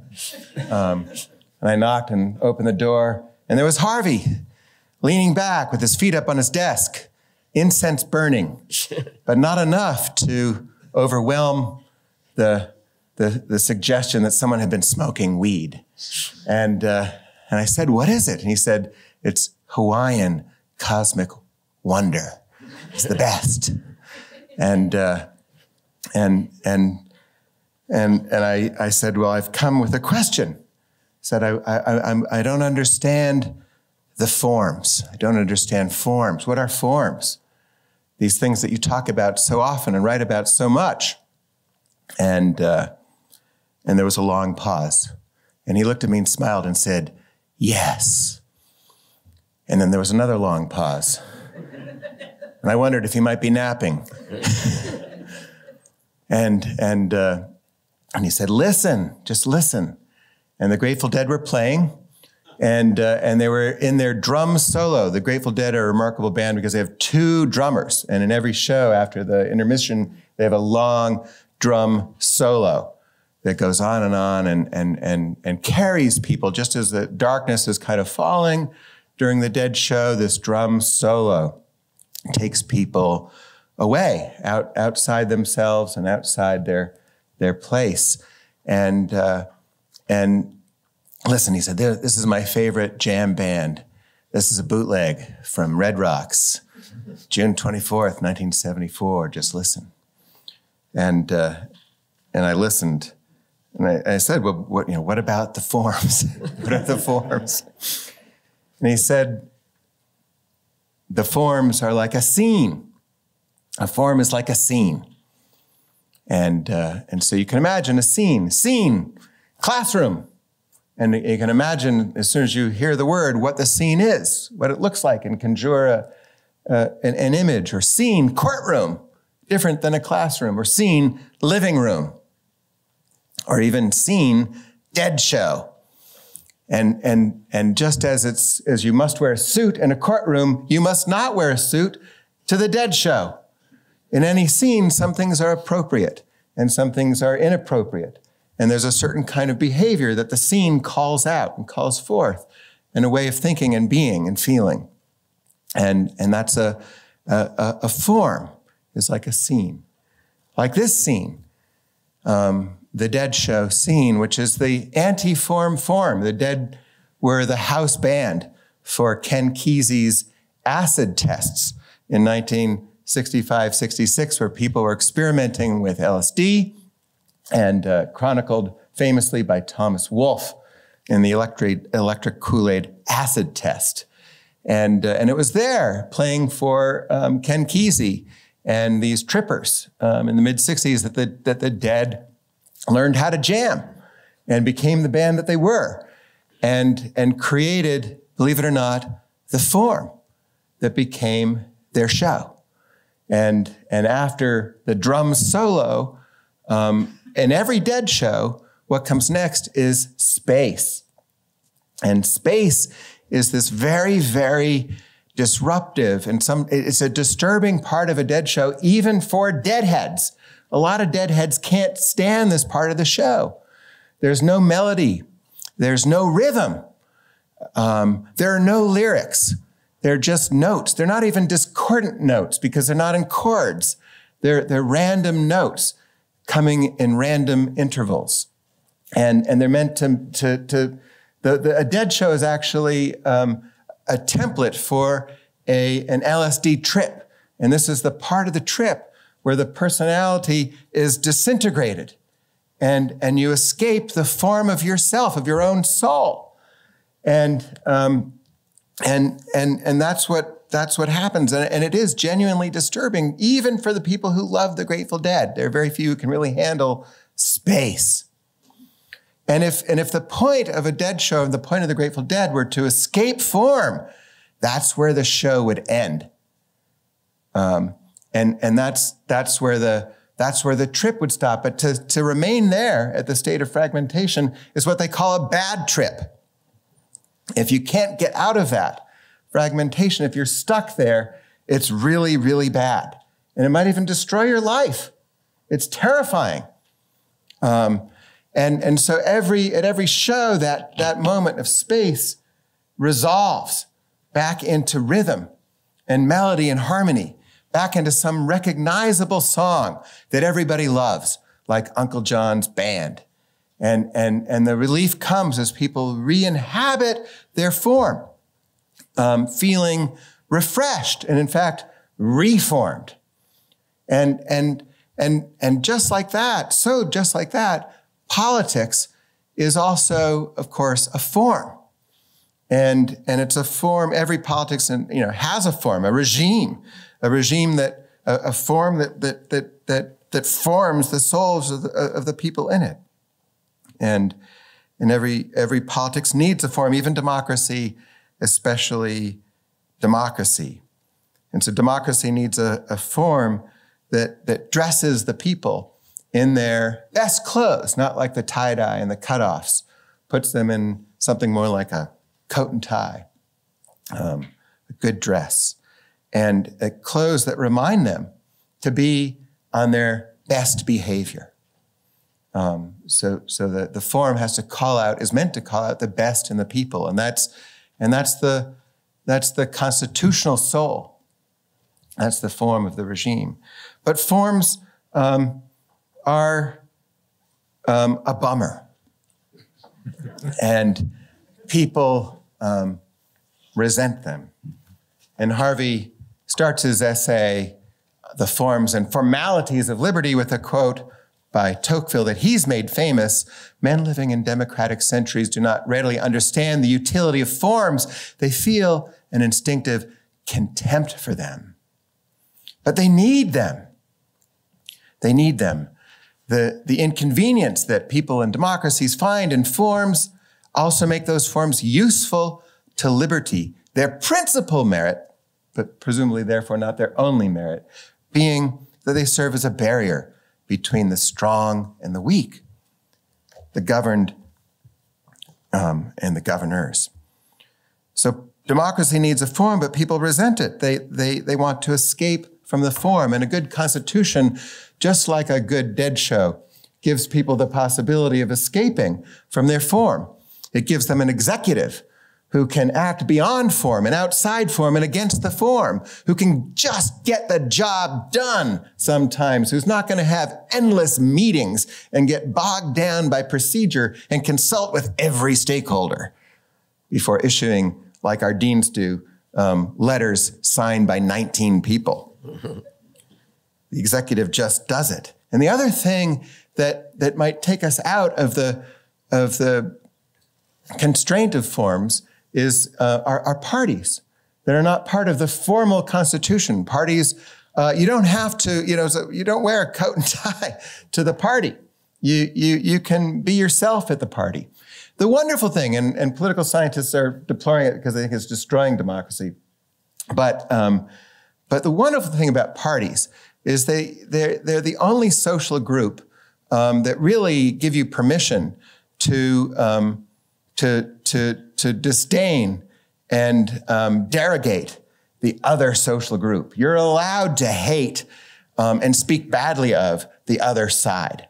And part of the fun of gathering And now that you're a Democrat, Bill, part of, one of the fun is, just taking the piss out of Republicans when you get together. And you get to do that. It's permitted. You can't do that, about ethnic groups or racial groups or other social groups or even neighborhoods. But you can do that about parties and partisans. And that informality of affective partisanship, of getting to hate the other side, is so important. It's this moment when you can break out of the form and the formality and the good behavior. And learning too, of course, has a form, the classroom and the formality of teacher and student. And yes, I make my students call me Professor Muirhead. What should we call you? Well, you should call me Professor Muirhead. We're not friends yet. I'm your teacher. And that formality is the possibility of better behavior, of being a little bit more serious and acting like you're a little bit more thoughtful than you are. But to really learn from each other, we have to also break out of that form and escape it, and escape the conventions and the respectability in order to think thoughts that are so untimely they almost can't be said. And you have to join teacher and student, friend and friend. And I want to thank the Harv for having offered us that as well.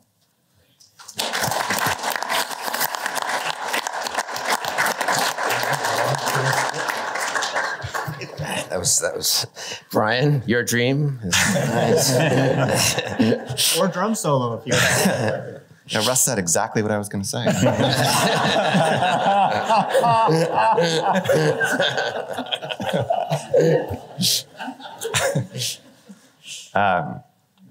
Well, look, if you know Harvey Mansfield's work, what I'm about to say is unnecessary. If you don't, it will be radically insufficient. But I come with an offer, a guide, one path through his work. I start with Odysseus. This is from the Odyssey by Homer. Book 20. Odysseus has gotten to Ithaca, but not yet challenged the suitors. He's been checking things out. Odysseus lay down to sleep on the outer porch, and there he lay, sleepless, his mind racing with thoughts of how to punish the suitors. And then the women came from the house, on their way as usual to sleep with the suitors, laughing with each other and giggling. Odysseus felt his chest tighten. He brooded for a long time over what he should do. Rush out and kill every last one of them, or let them sleep with the arrogant bastards this one last time. He growled under his breath the way a dog standing over her pups growls when she sees a stranger and digs in to fight. So Odysseus growled at their iniquity, but he slapped his chest hard and scolded his heart. Endure, my heart.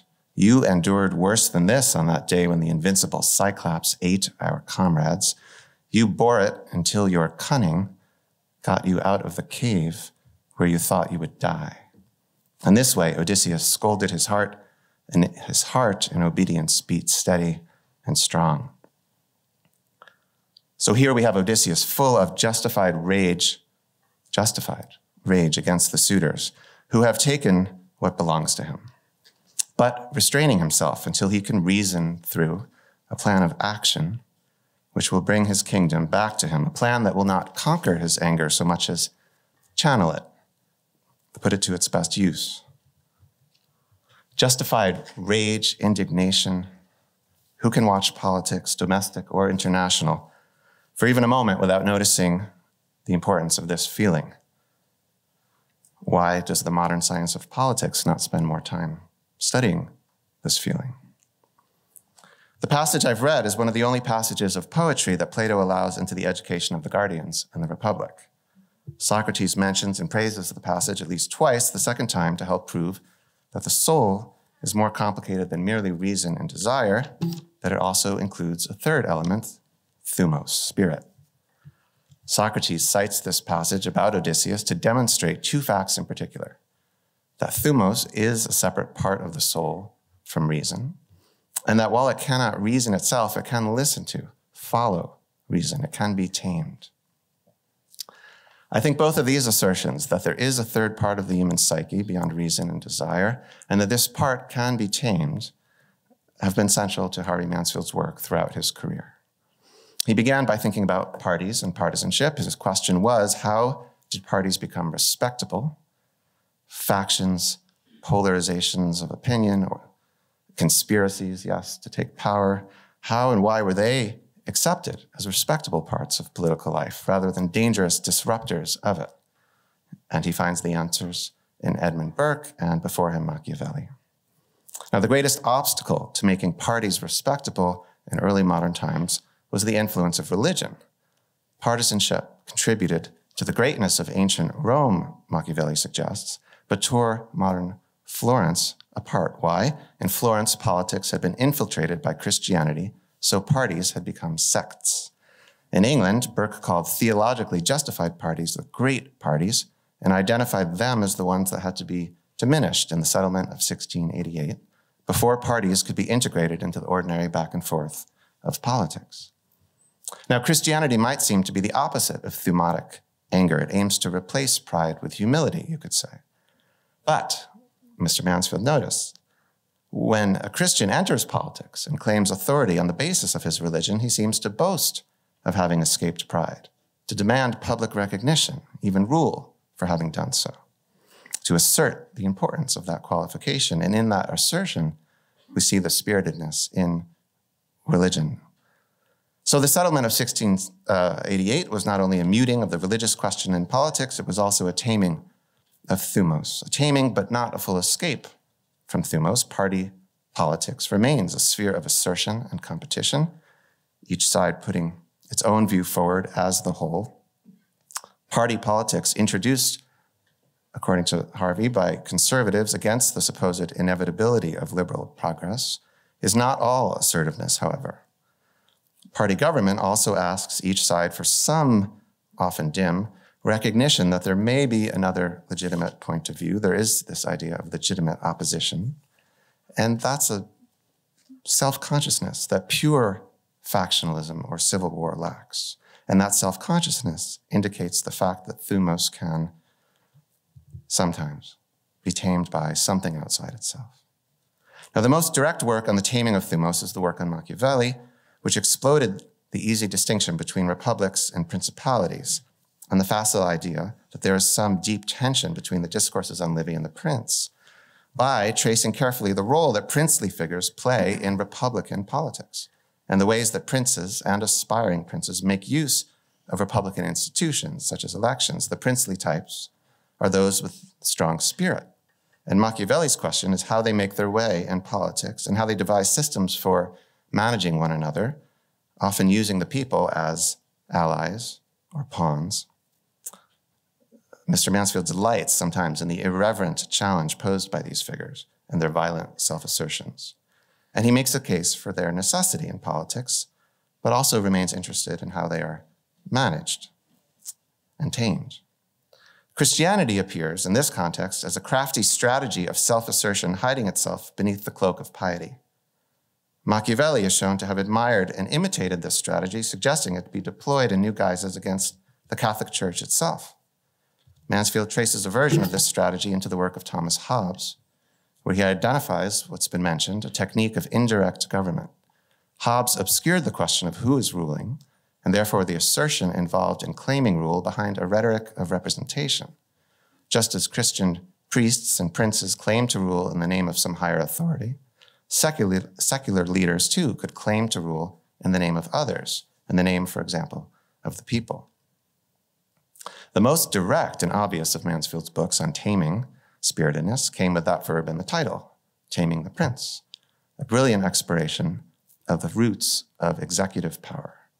This was the Federalists' most original idea, an effort to put the dangerously independent and assertive power of a Machiavellian prince into the heart of a constitutional republic so as to remedy some of the weaknesses in Republican government, with the hope that constitutional forms could mitigate the danger this strategy introduces. Even more directly on topic was the book titled Manliness, which I will not be too timid to mention. A book that seemed to many, I think, a departure, but that I hope to have suggested was really an elaboration of a theme that had preoccupied Mansfield from early in his career. The book insisted that manly spiritedness exists, but argued also that it had to be tamed and that women, when they understood themselves as fundamentally complementary to men, had been better able to do this work of taming. I'll mention that Odysseus, immediately after the passage I read, turned to a goddess, Athena, for help. In 2007, Mansfield delivered a remarkable Jefferson lecture at the National Endowment for the Humanities, which hasn't yet been mentioned. It was titled, "What the Humanities Have to Teach Political Science." Part of the answer was that literature understands something about human nature that science often ignores, the human resistance to learning something new. To overcome that resistance, literature entices and entertains. But that resistance, too, that we have is a form of self-assertion. And literature's wisdom about how to deal with it is another case of learning to harness and tame thumos. The deeper point was therefore that literature understands thumos better than science does. Literature sees the importance, he said, of proper names, that is, of individuals asserting their own unique importance. So that's why I began not with a theme or a model, but with a particular character, Odysseus. Let me close with the most relevant proper name, Harvey Mansfield. While I have focused on one way of trying to link together some of his intellectual contributions, it must be said that Harvey Mansfield himself demonstrates what Homer showed and Plato asserted, how spiritedness, a brave self-assertion in the name of justice, can be put in the service of reason.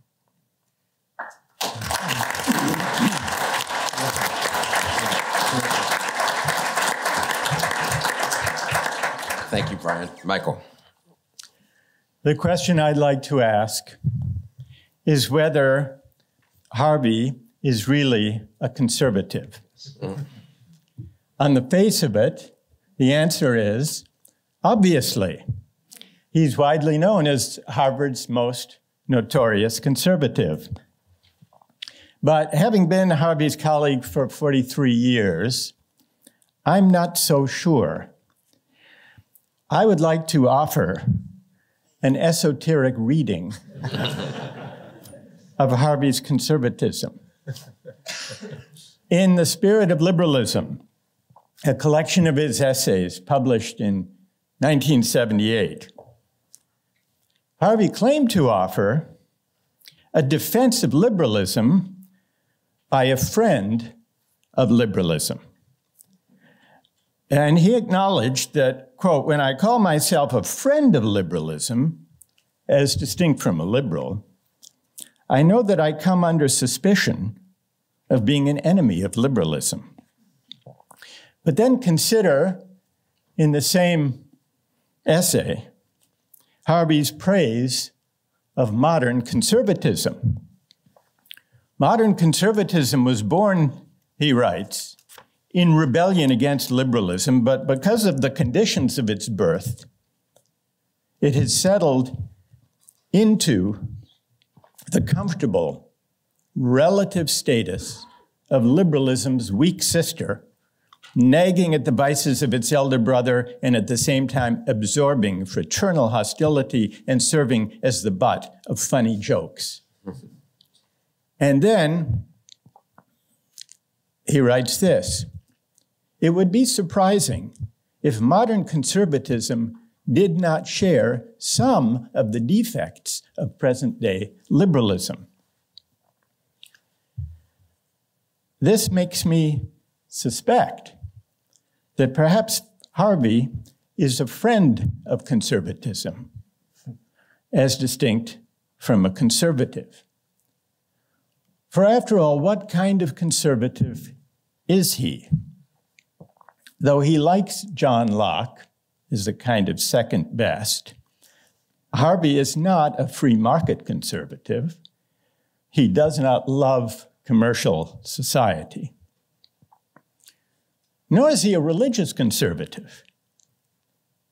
Though Harvey is a friend of religion, he's not, by his own account, religious. nor, despite his love of Plato and Aristotle, could Harvey be described exactly as a virtue or a soulcraft, conservative. This became clear to me when Harvey and I jointly taught a course. We did it twice, along with George Will, a course on liberalism and conservatism in American politics. This was back for George in the days when he was a soulcraft conservative, statecraft as soulcraft. George and I, through the course of the semester, made the civic Republican case against liberalism from our different angles. And in the student evaluations at the end of the course, there were some complaints. Students found it puzzling, they said, that of the three of us, the most robust defense of liberalism came from Harvey Mansfield. So what kind of conservative is he? Well, a first approximation would be to describe him as a thumos conservative. The central question in politics, he's written, is the contest for importance, for honor, for recognition, spiritedness, thumos. As Bryan points out, that's what the manliness book is really about. On the surface, it's a complaint against the idea of a gender-neutral society. But it's actually a book about thumos. It's a defense of thumos, and manliness is just a provocative name for it. And yet, it is not an unqualified defense of manliness because, as Bryan also pointed out, for Harvey, thumos is an incomplete virtue. It gets carried away, and it needs always to be reined in by wisdom, by philosophy. So I would say that Harvey is a friend of manliness, which is to say, a critic of it. Notice he doesn't claim the mantle of manliness for himself. He's too modest for that, too gentle. If you want a thoroughgoing instance, exemplar of manliness, don't look to Harvey. Look to a figure such as Muhammad Ali, who said, "I'm not the greatest, I'm the double greatest." Not only do I knock him out, I pick the round. I'm the boldest, the prettiest, the most superior, the most scientific, the most skillful fighter in the ring today. It's hard to be humble when you're as great as I am.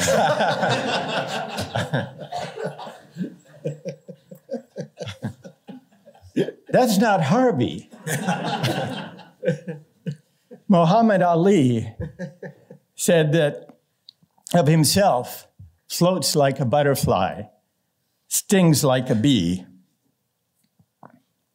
That's also not Harvey. Harvey floats like a butterfly and stings like a butterfly. I know this, having debated him and taught with him on numerous occasions. Back when we started that course, the three of us, that jointly taught course with George Will, I began, now I should add that Harvey says that thumos really is about, in part, it's about trading insults, which is how the course began. And so my offering was, you may think that it's unfair, this course, liberalism and conservative, 2 against 1, George Will and Harvey against me. But I said, I've heard Professor Mansfield, when it comes to modern political science, there, Harvey is a scathing critic. I remember hearing him years ago introduce our colleague James Q. Wilson at the American Political Science Association when Jim was being given a big award. Harvey introduced him and celebrated his career. And he concluded his introduction of James Q. Wilson by saying, and when not keeping up with the profession, he likes to read a good book.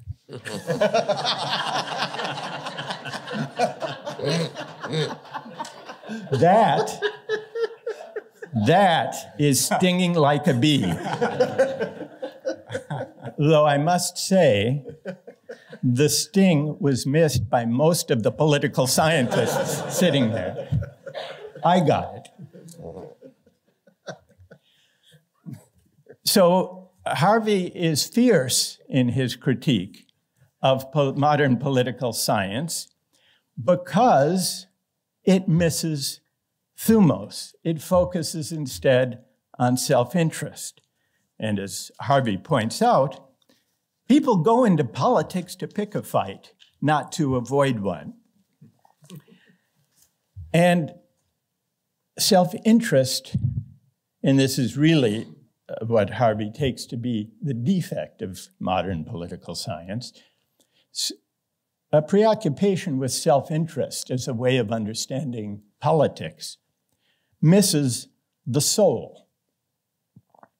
Apparently, Harvey writes, apparently, and this is what makes us, it's this capacity for thumos that also makes us capable of shame.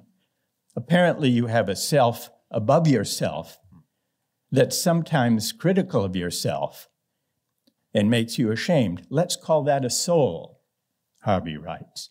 Soulful people are complicated by virtue of holding themselves at a certain distance from themselves. But aren't we all like this, more or less?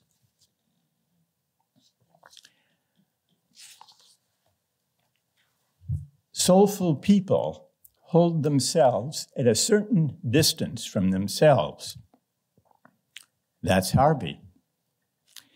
He loves thumos and manliness, but he does not partake of it to excess. This is the source of his modesty and also of his wit. And it's also the source of his greatness as a teacher. Soulful people holding oneself at a certain distance from oneself. It's this stance that makes room for students.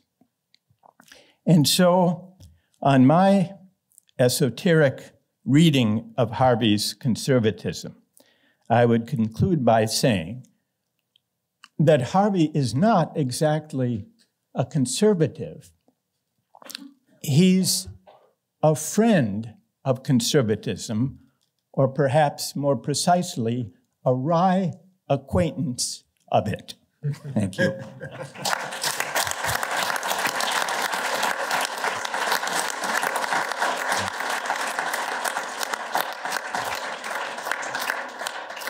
Thank you, Michael. Questions on a wide variety of topics, Muhammad Ali, Odysseus, manliness, the Grateful Dead, the usual political science kind of, VOK, if you want to. We have time for a couple of comments or questions, brief. Here's,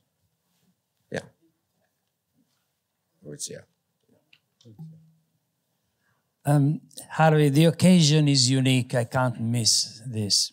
I've been meaning to ask you a simple question since so many years. Now it's the time.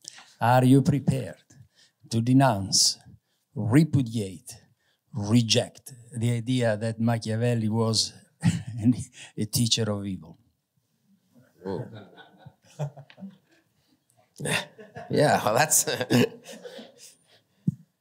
He thought that teaching evil was a pretty good thing.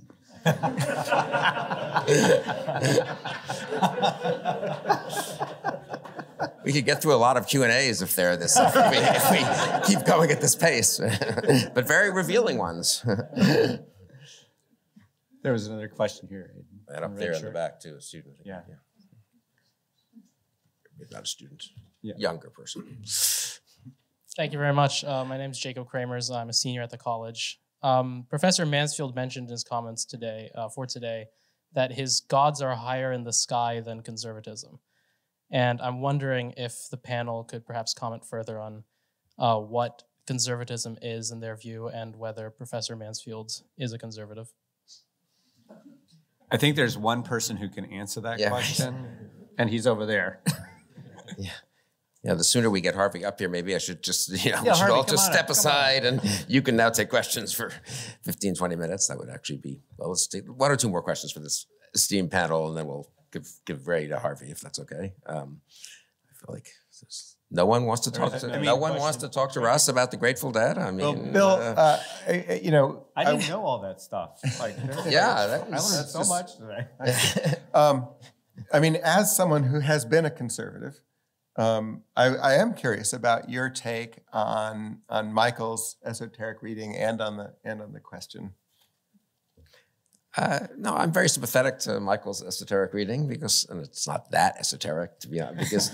Because in fact, I mean, sort of obviously conservatism has been in the past a house of many mansions, and if there are only two political parties or two main sets of schools, one has to sort of find, well, it doesn't have to, but it's sometimes convenient to find one's home more or less in one than the other. So on the one hand, it's not, but every intelligent person, honestly, is not entirely comfortable with every aspect of either school, every doctrine, every dogma that's sort of accreted over the years and decades and centuries. Many of them, of course, are self-contradictory or in conflict with one another, famously among conservatives, free market, and religious conservatives, let's say, but somewhat true on the left as well, obviously, and as you well know, communitarian and individualist liberalism. And so I think Michael, I'm sympathetic to Michael's argument, yeah.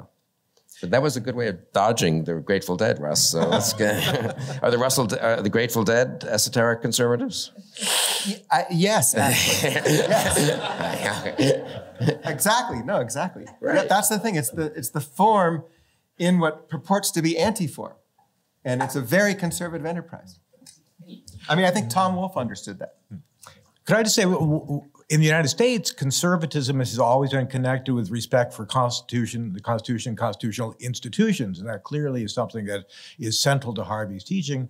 But of course, the current Republican Party does not seem to have that same respect in practice, although they might rhetorically. So that shows the difficulties of being a member of an allegedly conservative party when they lose that fundamental connection. But even that's a slightly sanitized version of American conservatism, because in fact, in the real world, as you know very well, of American conservatism and its history, it's from going backwards. George Will said it was a ill-founded founding. What do you say? From a conservative point of view, the founders were too much believers in progress and institutions and not enough virtue. And obviously, actual, real American conservatives have had many criticisms, as you well know, of the founders and of the Constitution itself. And the one real assault on the Constitution, after all, in actual American history, came from the right more than from the left, so so to speak, in the Civil War. So yeah, but I think you're right. I mean, the healthy part of modern conservatism was an attempt to remind people of the importance of the Constitution and the underlying understandings that informed the Constitution against the kind of progressivism that wanted to leave it behind pretty explicitly in many cases in the 50s and 60s. And so I think that is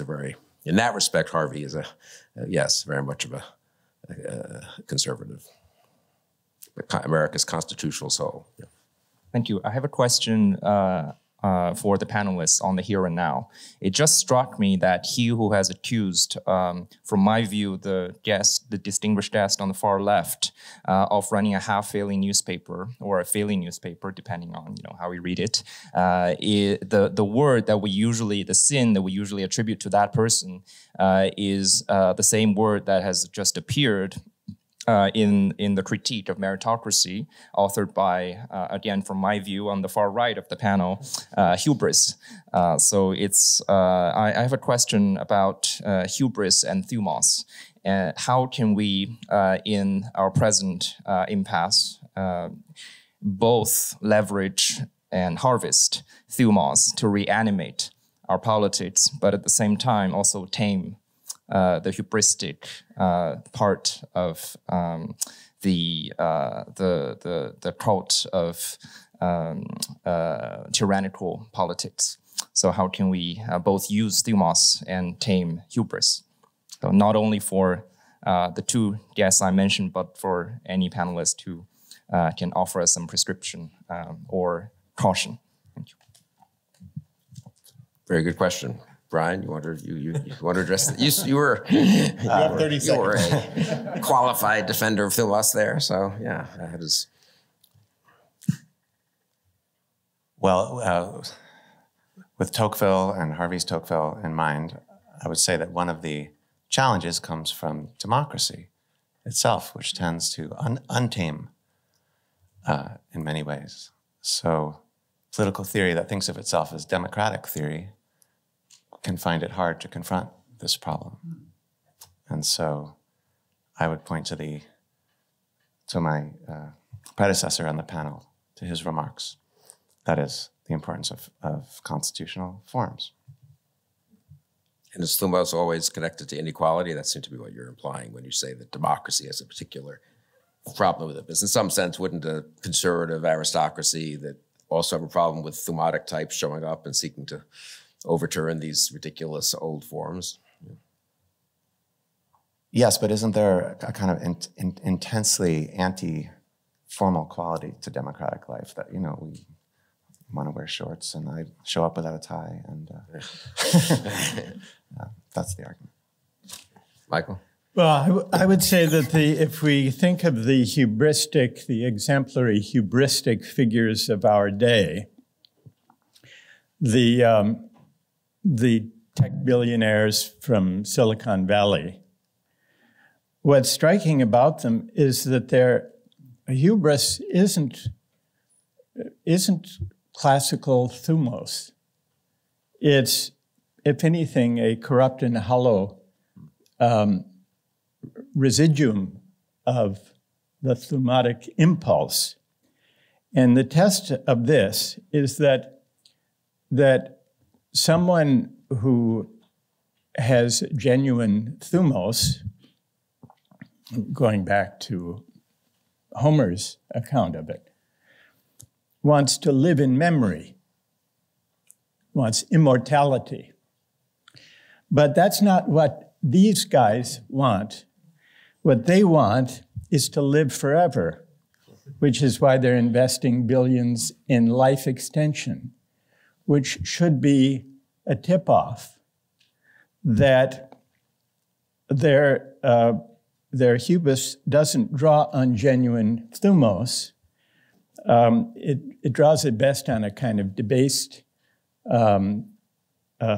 version of it, which would substitute eternity for immortality. If I can follow up on that, Michael, what I might say is that I don't know about thumos, but I think what we need in American politics is in a way more ambition, and the kind of ambition that the Constitution invites. A couple of our colleagues here in the government department, Danny and Ziblatt and Steve Levitsky, have recently, publicized their criticism of the U.S. Constitution for being anti-majoritarian, especially the U.S. Senate and the Electoral College. And see, what's been happening my whole life is that neither party has been able to form a constitutional majority, a durable majority that can win the House, the Senate, and the presidency. I mean, over time.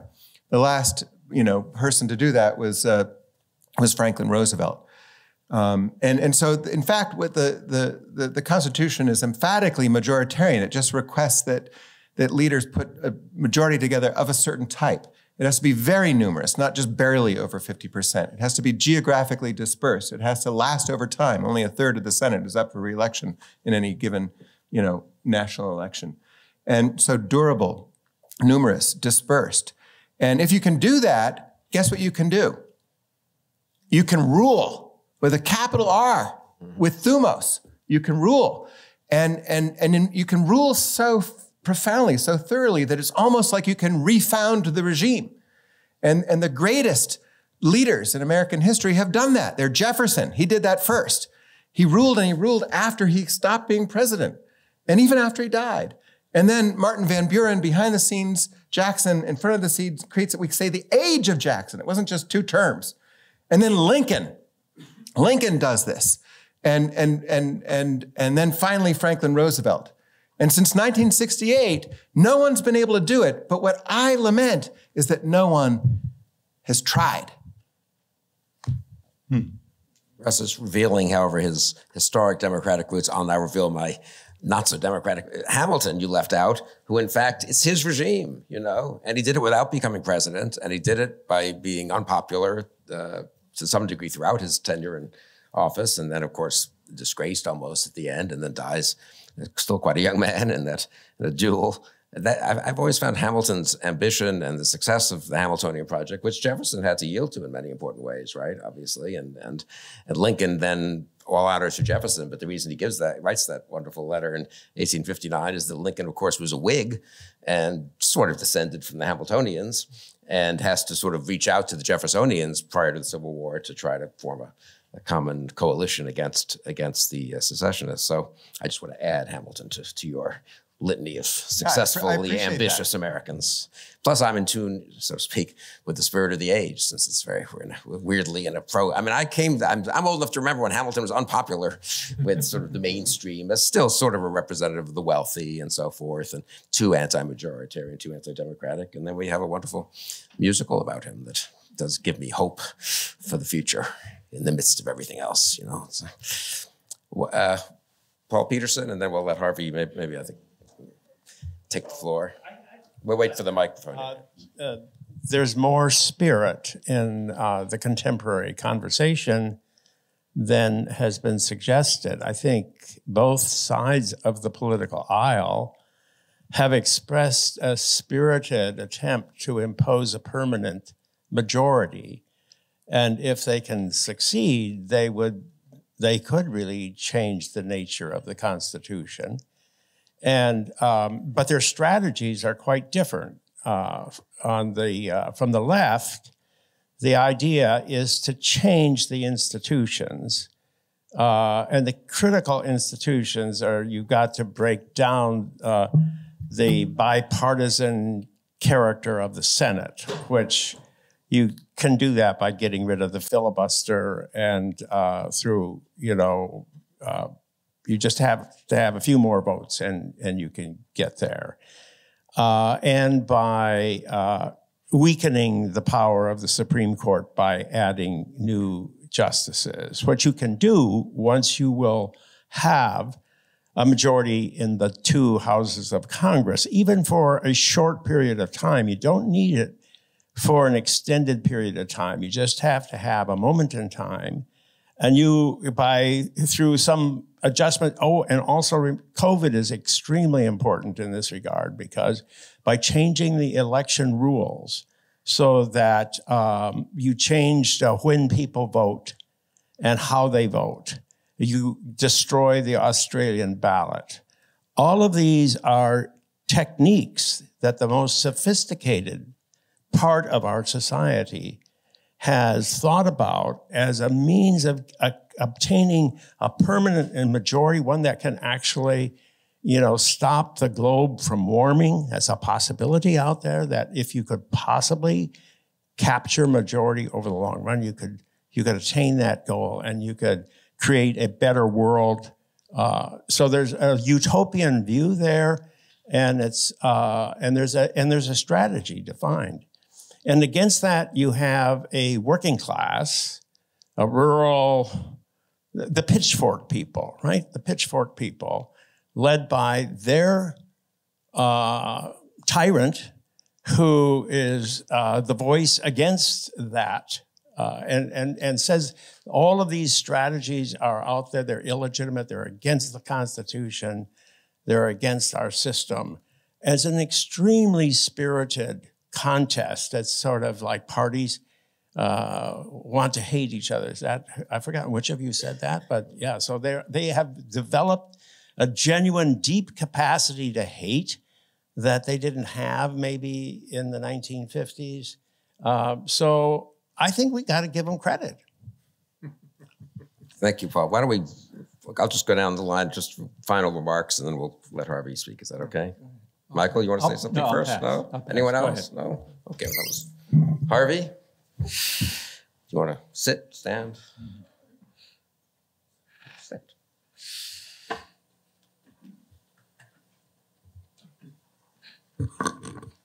All right. I could begin by addressing the question about conservatism. Why do I say that my gods live higher in the universe than conservatism? Conservatism is an attack on or an opposition to liberalism. So isn't there something necessarily partial about that? That sounds reasonable to suppose that the other side has its points and that the truth would lie in some kind of combination of conservatism and liberalism, and that would be higher in the sky and perhaps only realizable in thought, but still acting as a kind of guide, but also as a kind of limit on the conservatism that we see and that is practiced. But I want to end with a couple of sayings, or dicta. One is one I often use, and the other is not. The one I often use goes like this. I went to high school, the last 2 years of high school, in Columbus, Ohio. And my father was a professor. He was the chairman of the political science department at Ohio State University. And so I used to go to the football games, became a great Buckeye fan, and that continued to this very day. I saw them beat Notre Dame 2 weeks ago.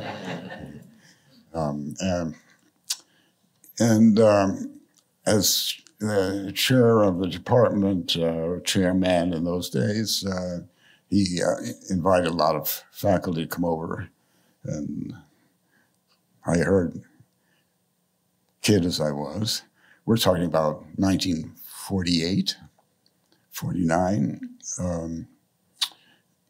jokes or jests that professors like to make. And here's the one. Question, how many students are there at Ohio State? Answer, about 1 in 100.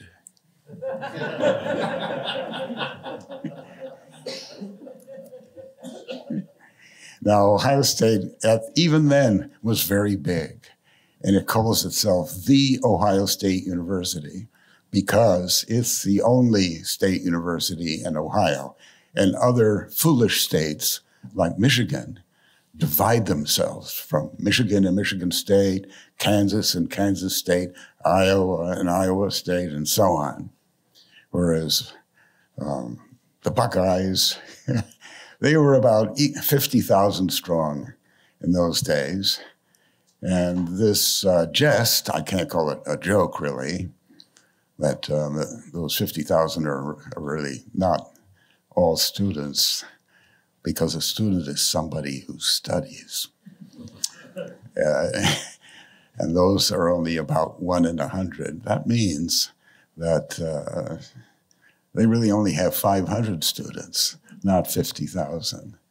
So don't strut around as the Ohio State University, a big time. Anyway, so but this is really your case, Harvey, about how empirical political science is parasitic on normative evaluation. You're stating my point before I get. Oh, I'm so sorry. So sorry. So sorry. Yeah, that right. What this 1 in 100 means is that a thing can be defined, and perhaps it's best defined in its best example. What it is, being a student, at its most complete, its most perfect.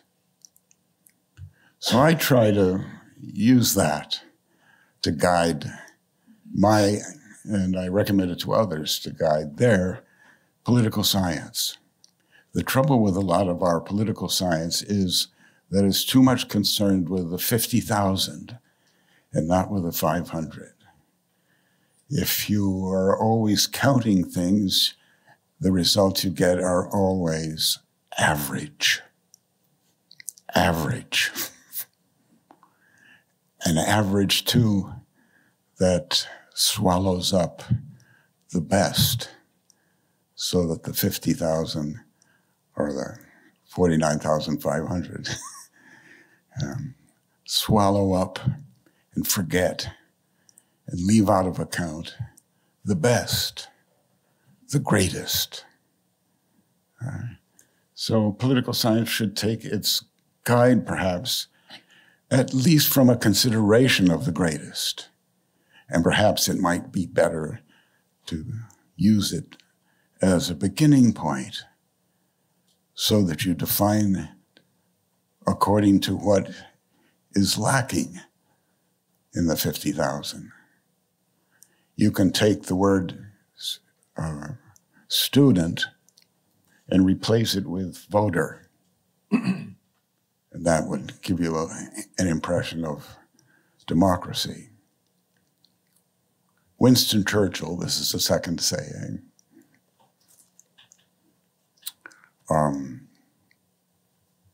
you probably heard the story, but I'll tell it anyway. He was visiting a noble family the next weekend, and the butler from that family called up Churchill, or Churchill's house, expecting to hear Churchill's butler. And he asked him what Mr. Churchill's preferences were in various things. And Churchill, pretending to be his own butler, said, "Mr. Churchill is always easily satisfied with the very best."